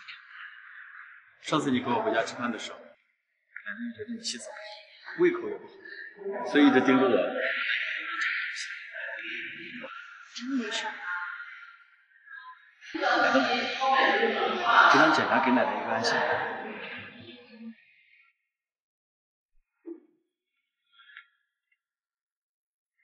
真的是苏总啊！没想到苏总本人这么温柔体贴，还陪温总来医院。现在像这样的好男人可不多见了。温总也不差，人家可是白小姐家的女强人。现在咱们滨海山想宗温总的人多了去了。苏总啊，可得好好表现。你们不值班，在这儿也干什么？刚才苏董和温总来医院了，我们没忍住多看了几眼。听说温总好像是来做全身检查的。知道了，走吧。好。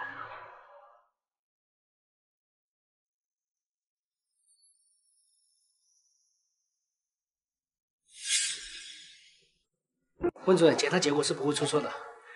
不过我们认为温小姐的病是长期积累所导致的，真不知道温小姐家人是怎么对她的。温小姐家人如果有温主任对家人的耐心的一半，那温小姐也不会让人一生病。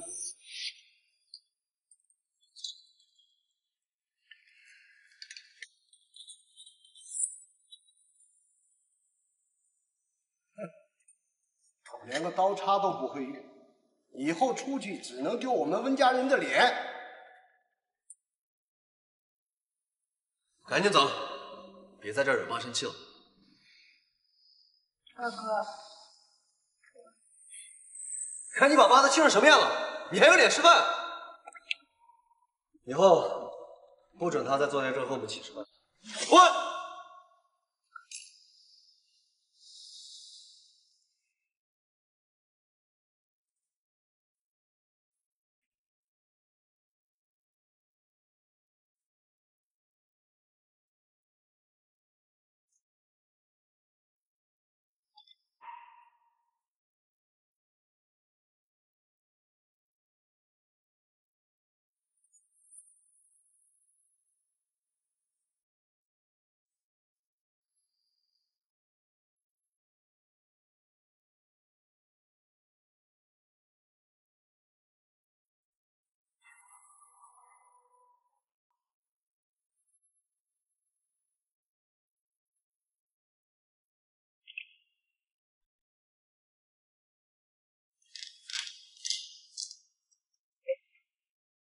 爸，我明天要交学杂费。你看不见妈不舒服吗？二哥，我明天就要交学杂费了。连刀叉都不会用的，交了也是浪费钱。既然你这么着急交学杂费，那就自己去赚。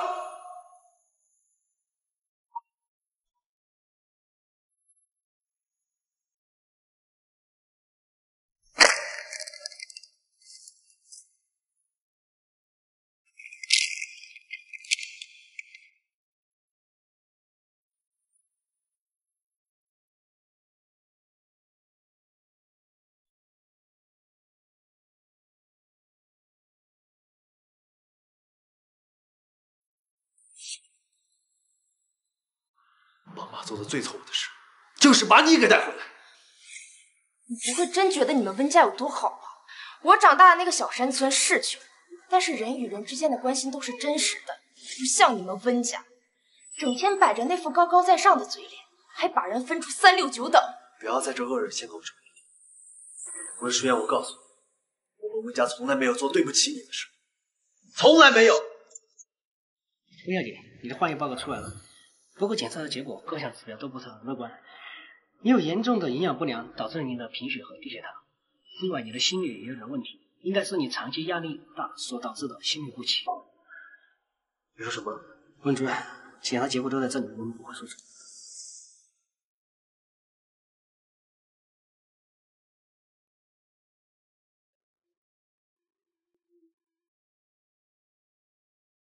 我说了也挺巧，我们温主任也有个妹妹。 和温小姐年纪差不多，温主任的妹妹每年都来我们医院进行全面的体检，每次身体各项体征都达标。我们的医院人都说温主任把妹妹照顾得好。好，那不如请温主任说说，您在家都是怎么照顾的？不可能，绝对不可能。你们温家是没有对不起我，因为自从我回到了温家之后，你们就没对得起我过。 更何谈对不起呢？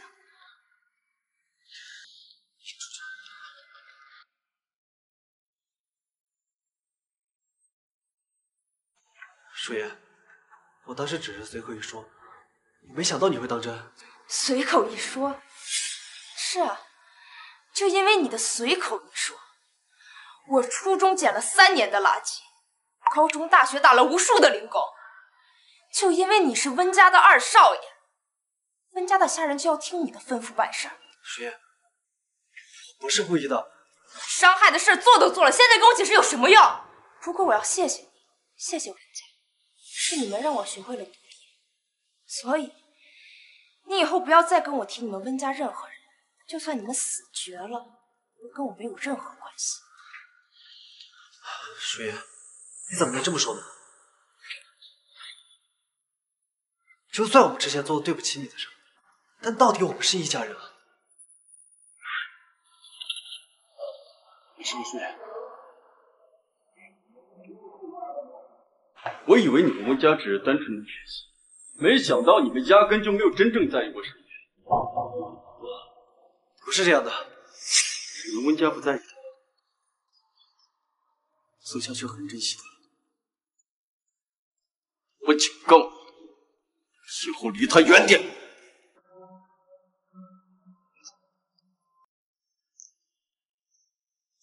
舒言，二哥不是有意的，舒言。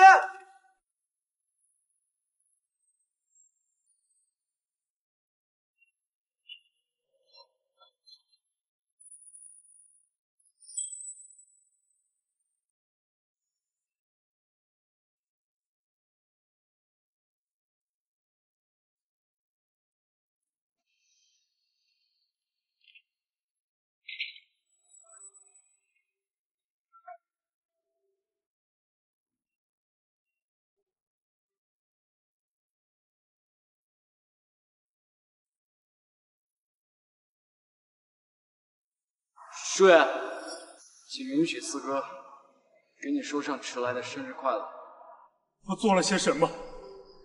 我到底都做了些什么？老四说的没错，我们都是把他推出温家的罪魁祸首。这么说，照顾我的是温舒言，可我都对他做了些什么？对他做了些什么？舒言，浩哥不是有意的。舒言，看看人家温舒言，再看看你，真是没用的东西。爸，你说过所有的人都会爱我、疼我，可是为什么现在你们所有人的眼里都只有温舒言？为什么？我到底哪里比不过他？爸，你还说过家里的一切都是属于我的，所以我一定不能让温舒言抢走属于我的一切。爸爸，你再帮帮我，再帮我最后一次好不好？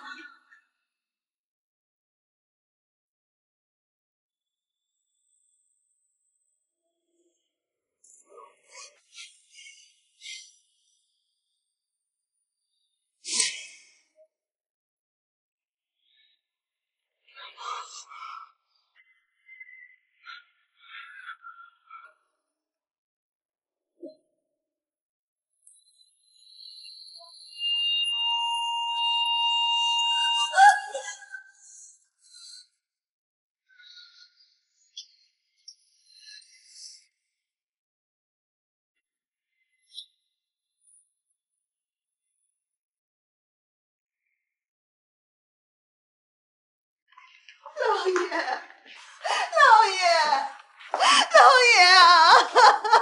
爸，为什么会这样？妈，爸走得很突然，原本爸的各项指标都已经平稳了，可是没想到，妈，都是我的错。其实爸爸有醒过来的，但是爸爸他一直在生气姐姐抢走温氏集团投资的事情，我一直在安慰他，可是他根本就不听，哪怕到最后，他还说你爸，他说什么了？爸爸说都是姐姐的错，他哪怕到死也不会原谅姐姐。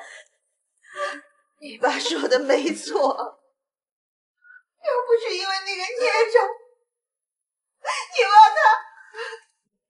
你爸他也不会这样啊。妈，舒言也是温家人，他绝对也不想看见爸。妈，我现在就去找舒言，让他回来好不好？妈，爸已经，我们这个家不能再散了。妈，我就再听你们一次，只要温舒言愿意带着新能源回归温氏集团，我就还当她是我的女儿。老三、老四，你们跟我一起去找舒言。老二，这里就交给你了，好好照顾妈和曼曼。好，走。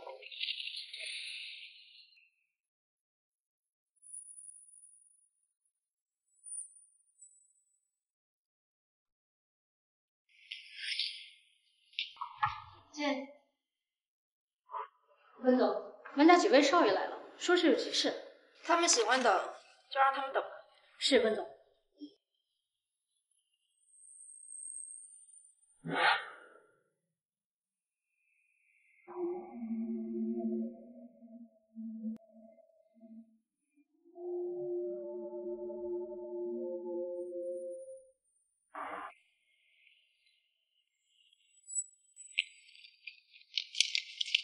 舒言还在公司里。原本温总是不让我说的，但我看你们在外面也等了一天了。实话告诉你们吧，温总已经从后门去停车场了。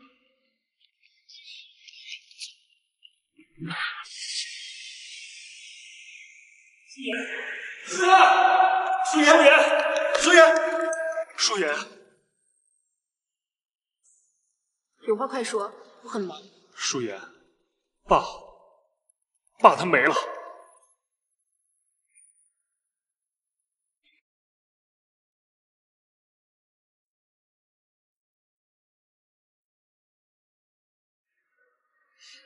少爷，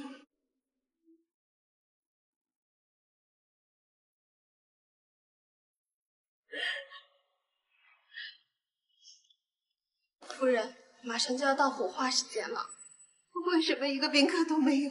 今天是大小姐新能源汽车投放各大 4S 店的日子，整个滨海市的商流都去给大小姐庆贺了。妈，你怎么了？妈，你还好吧？文书言，又是文书言。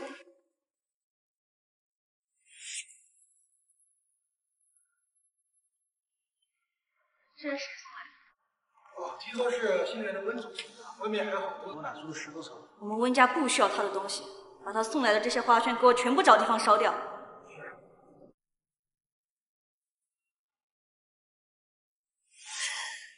现在就去找文书言，今天要不扒下他一层皮，我就不姓潘。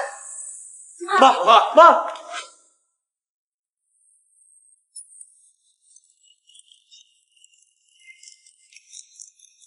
行啊，不愧是滨海第一的商业女强人啊，就是够牌面。海哥，不错，更成熟了，让哥抱抱。哎，我听说你最近跟这小子怎么定亲？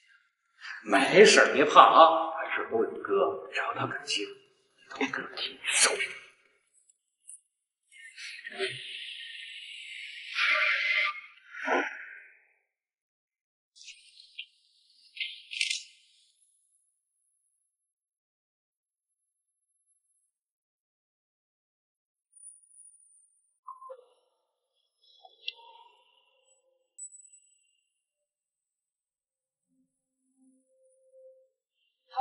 我知道了，我会记得给他放鞭炮的。舒言，爸都已经，你怎么还能这么冷静？舒言，三哥看见那条手链了，三哥知道，当初熬夜陪伴照顾三哥的人是你，都是三哥的错，是三哥不好。舒言，你给大哥订的蛋糕，大哥收到了，味道真的很好。等明年，不是。是以后的每一年，大哥都跟你一起过生日，大哥带你出国，大哥亲自教你滑雪，好不好？舒言，是四哥不对，四哥以前总喜欢跟你做恶作剧，我保证，以后再也不会了。舒言，跟我们回家吧。舒言，妈说了，只要你带着新能源回到温室，她对以前所有的事情都既往不咎。让我带着新能源回温室，他既往不咎。你们回去告诉他，做梦！舒言，你真的要这么绝情吗？我绝情？我只不过在重复你们对我做过的事吧。这才刚刚开始，你们就受不了了？那我呢？我在你们温家被你们冷落欺负了10几年。舒言。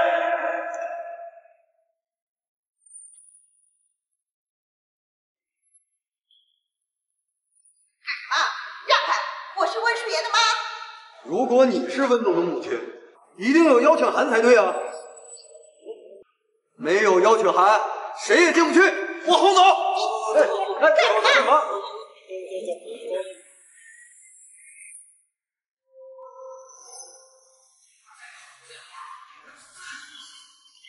大哥、二哥、三哥，你们觉不觉得这样的场景很熟悉？妈，你今天做的饭可真好吃。花了个新厨师。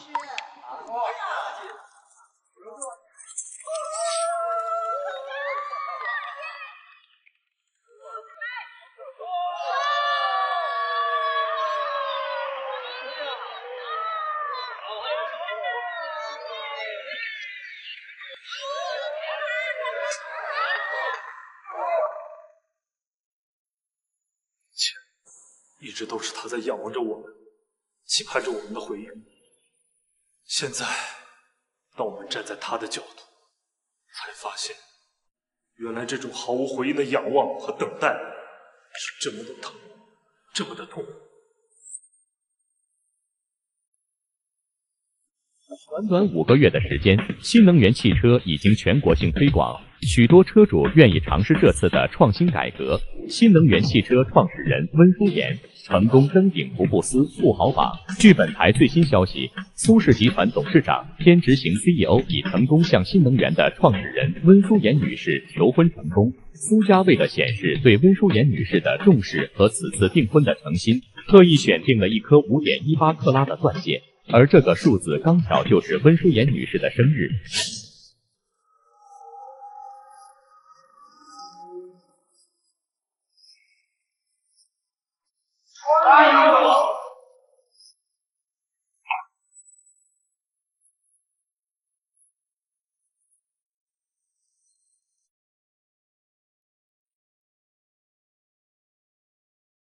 我知道你们温家人就躲在里面，赶紧出来还钱！还钱！还钱！还钱！出来还钱！还钱！还钱！还钱！出来还钱！因为老爷的死，咱们温氏集团已经千疮百孔了，再这么下去该怎么办？现在董事会的人都蠢蠢欲动，想要霸权。不过妈，你放心，就算以后没有温氏集团了，我们也会照顾好您的。听说姐姐现在发展的挺好的，如果姐姐能够回到温家的话，是不是巴德温氏就能够保住了？曼曼别胡说，新能源是舒妍自己研发的，和我们温氏没有任何关系。那我们就这样眼睁睁的看着那些人把爸一手创建的温氏集团给夺走吗？哥，那是爸留给我们最后的东西了呀。妈妈说的没错，现在也只有这一个办法能拯救温氏了。妈，现在舒妍对我们就像对陌生人一样，她凭什么心甘情愿的回到温氏呢？她不愿意回来，我们就把她的新能源给抢过来。曼曼，你去召集记者，我要开新闻发布会。妈，您这样跟明强有什么区别？妈，那是舒妍全部的心血啊！他是我温家的人，没有温家哪有他？可他呢？自己飞黄腾达了，是怎么对我们的？连你们爸爸的死，他都能无动于衷。他不仁，就别怪咱们不义。我很快就要让所有人都知道，他温书妍是怎么样一个忘恩负义的白眼狼。只要舆论的大风向倒向咱们，新能源就是咱们温家的。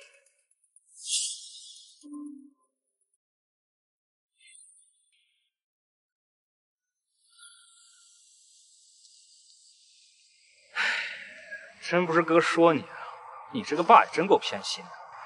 我要是你，别说来看他，我在他坟头撒泡尿就已经算仁至义尽了。我确实永远不会原谅温家人，但人死了就是死了，他毕竟给过我生命，不然岂不是和其他温家人一样无情无义？哥就喜欢你这一点，敢爱敢恨。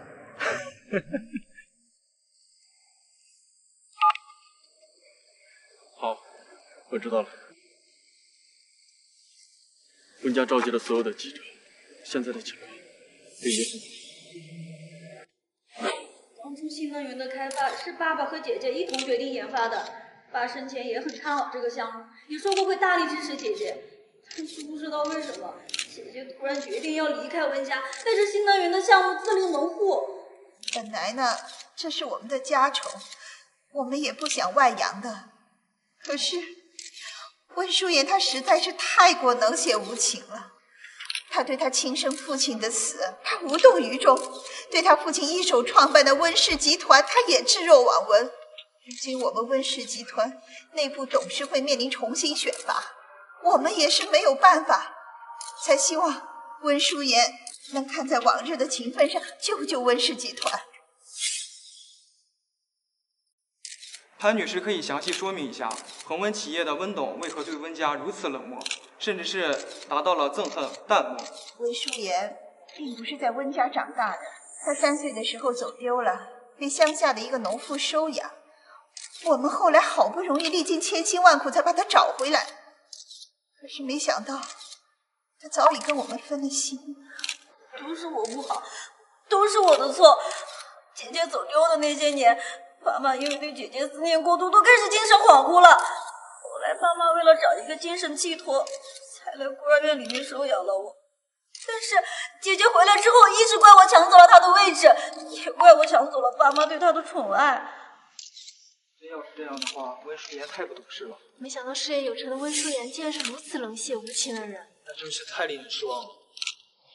我曾经听说过一个确切的消息，恒温集团的温董在温家的这几年过得并不如意，甚至受到了欺负和虐待。试问，如果是这样，温家人怎么会让温淑妍女士接触核心开发的新能源？请你们2位如实客观地回答我刚刚提出的问题。不是这样的，姐姐在家里面很受重视的。如果温淑妍女士真的在温家被重视，当初为什么会选择放弃温家这条捷径，而是自己远离温家，自力更生，白手起家？我想应该没有人会舍近求远。你是哪来的记者，居然公然在这里胡说，带着新闻告你诽谤啊！我是温淑妍女士的粉丝，也是她一路走到现在的见证者。我有权利为我的偶像申诉事实。淑妍，为什么追来淑妍？为什么追来淑妍？你这个当妈的也真够失败的啊！跑到外面公然冤枉自己的亲生女儿，反我这个养女子。你要是有病就早点去看，别在这丢人现眼。温淑妍，你就让一个外人这么说你母亲？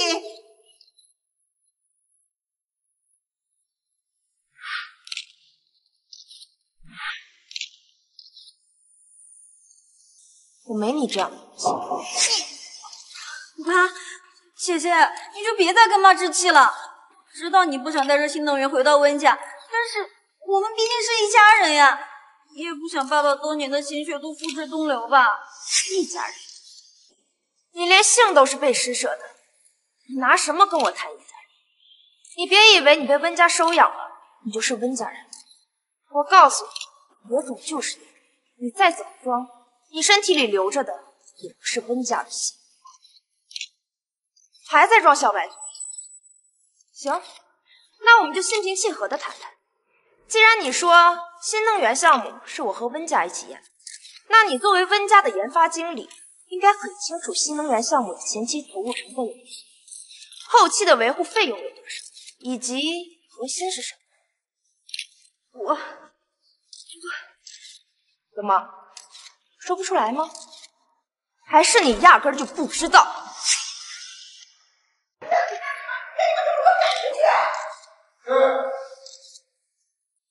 出去干什么？这才多久没见，温家又开始仗势欺人了。这什么意思？想威胁我呀？听说温夫人召开记者发布会，我自然是要来捧场。如果温夫人觉得刚才那些人不够的话，我还可以叫人来。狡猾的东西！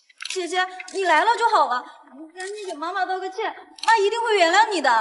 道歉？我凭什么道歉？还有你，整天装柔弱扮无辜，我早就看腻了。不如你做做你自己，别让我有点新鲜感。没有，姐姐，你误会我了。你们都看到了吧？不是我们温家对不起他，是他一直在我们面前横行霸道。请温家2小姐如实回答温淑妍女士的问题。温家2小姐一直闭口不答，是不是真的什么都不知道？如此是不是可以证明温家2小姐是想强占温淑妍女士的研究成果？不是的。干什么？都给我让开！他们不过是想知道客观事实吧？什么是客观事实？客观事实就是你这个不孝女，气死了自己的亲生父亲，而且对自己亲生父亲的死也置若罔闻。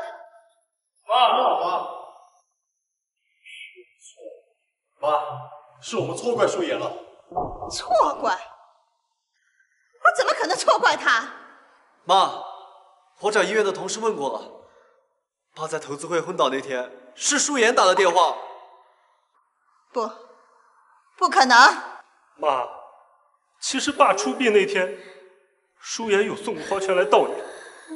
妈，舒言不是冷血无情，是我们一直没有靠近和理解过他。这怎么可能？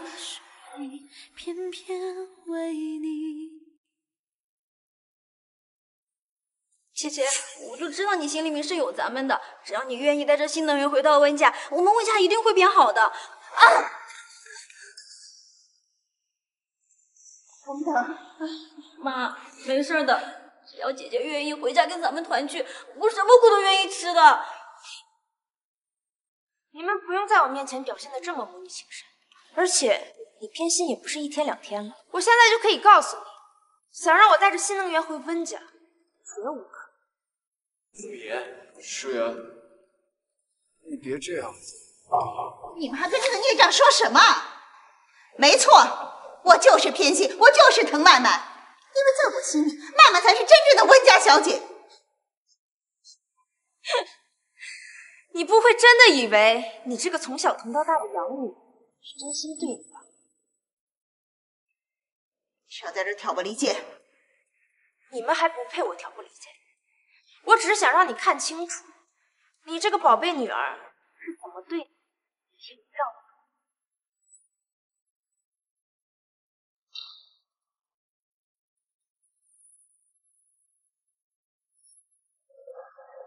我到底哪里错了？你说，一切都是顺过的，你不能让温世远抢走我的一切。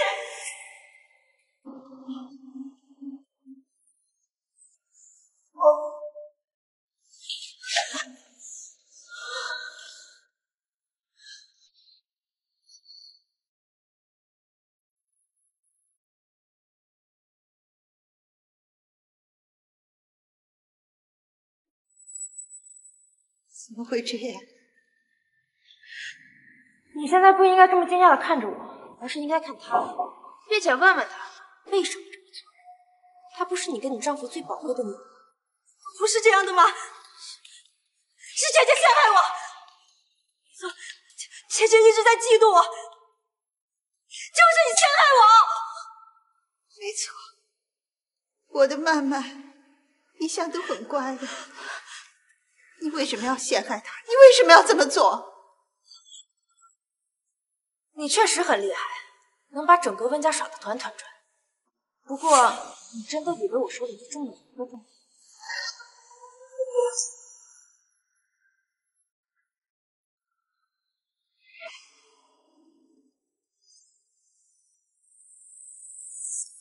温家现在就要支撑不久了，必须尽快把所有能流动的资金全部转移到我国外的账户上。我知道这件事情难做才让你做的，你放心，市场之后我会给你3%的分成。温家的其他人，他们的死活关我什么事情？我本来就是领养的，能哄着他们这么多年，已经算是偿还他们的养育和照顾。温家二小姐为什么这么做？温家二小姐跟做有什么目的吗？温家二小姐为什么这么做？温家二小姐。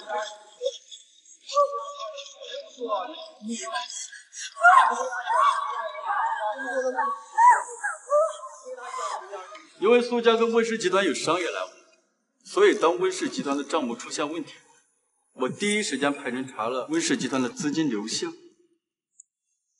如果温家夫人需要，我可以派人把其他证据一并证明。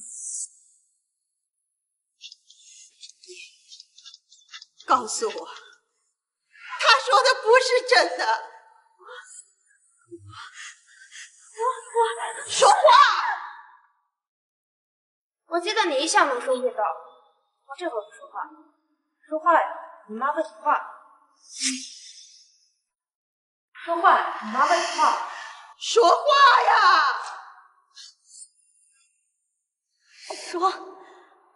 说什么？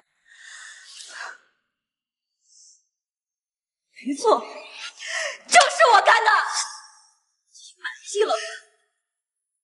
你说什么？我跟你妈对你这么好，你为什么对我好？你们想要的只是打造出一个你们幻想中的完美女儿而已。温书妍是你们的亲生女儿，你对她置之不理，漠不关心。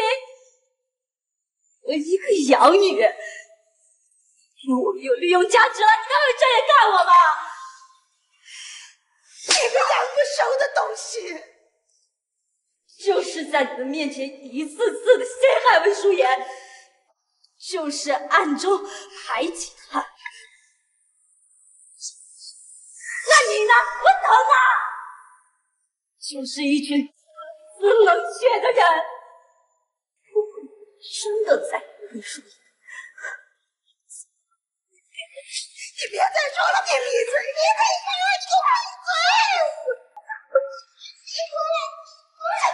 行了行了，把人分开。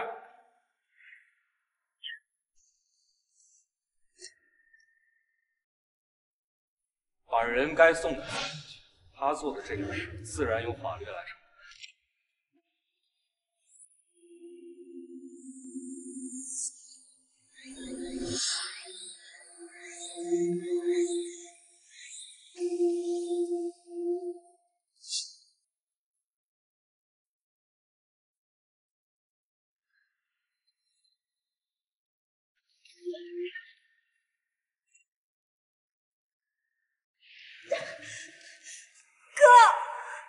我们没有你这样的妹。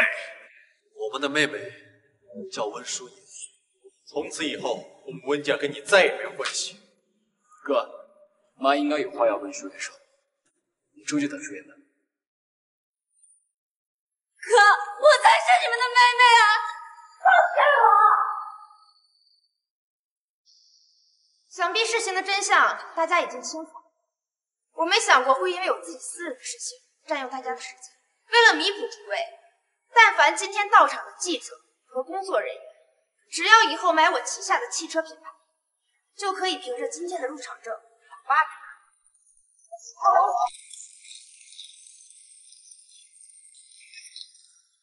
好啊，折腾这么久，肚子都饿了。哈哈哈。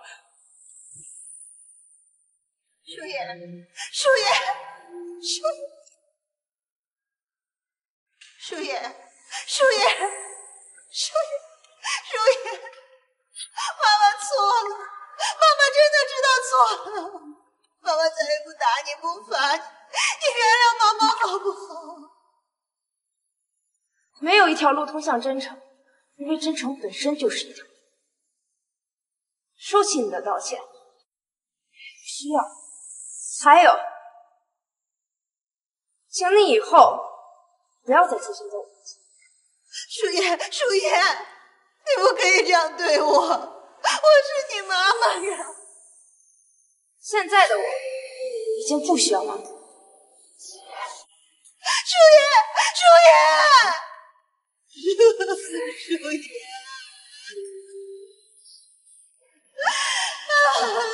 妍。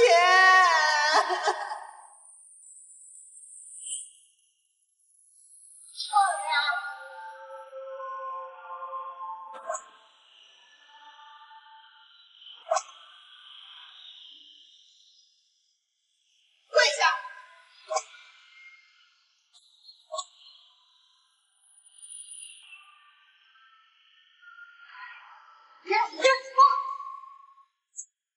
记住了没有？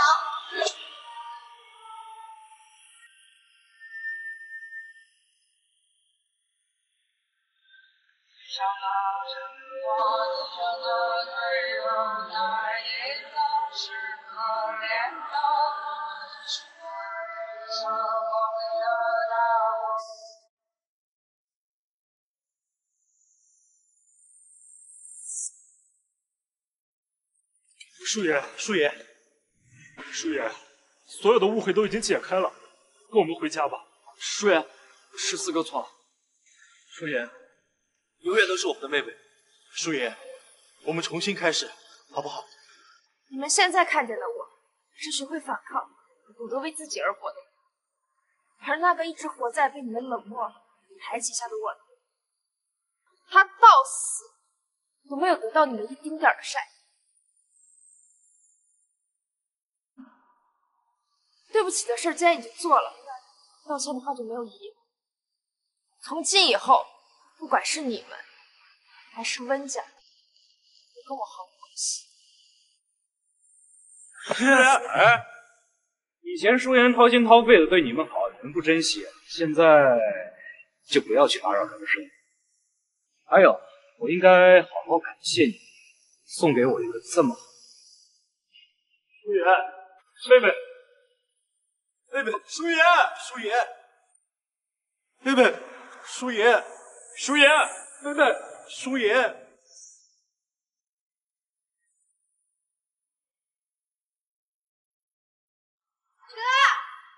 晚上我想吃火锅。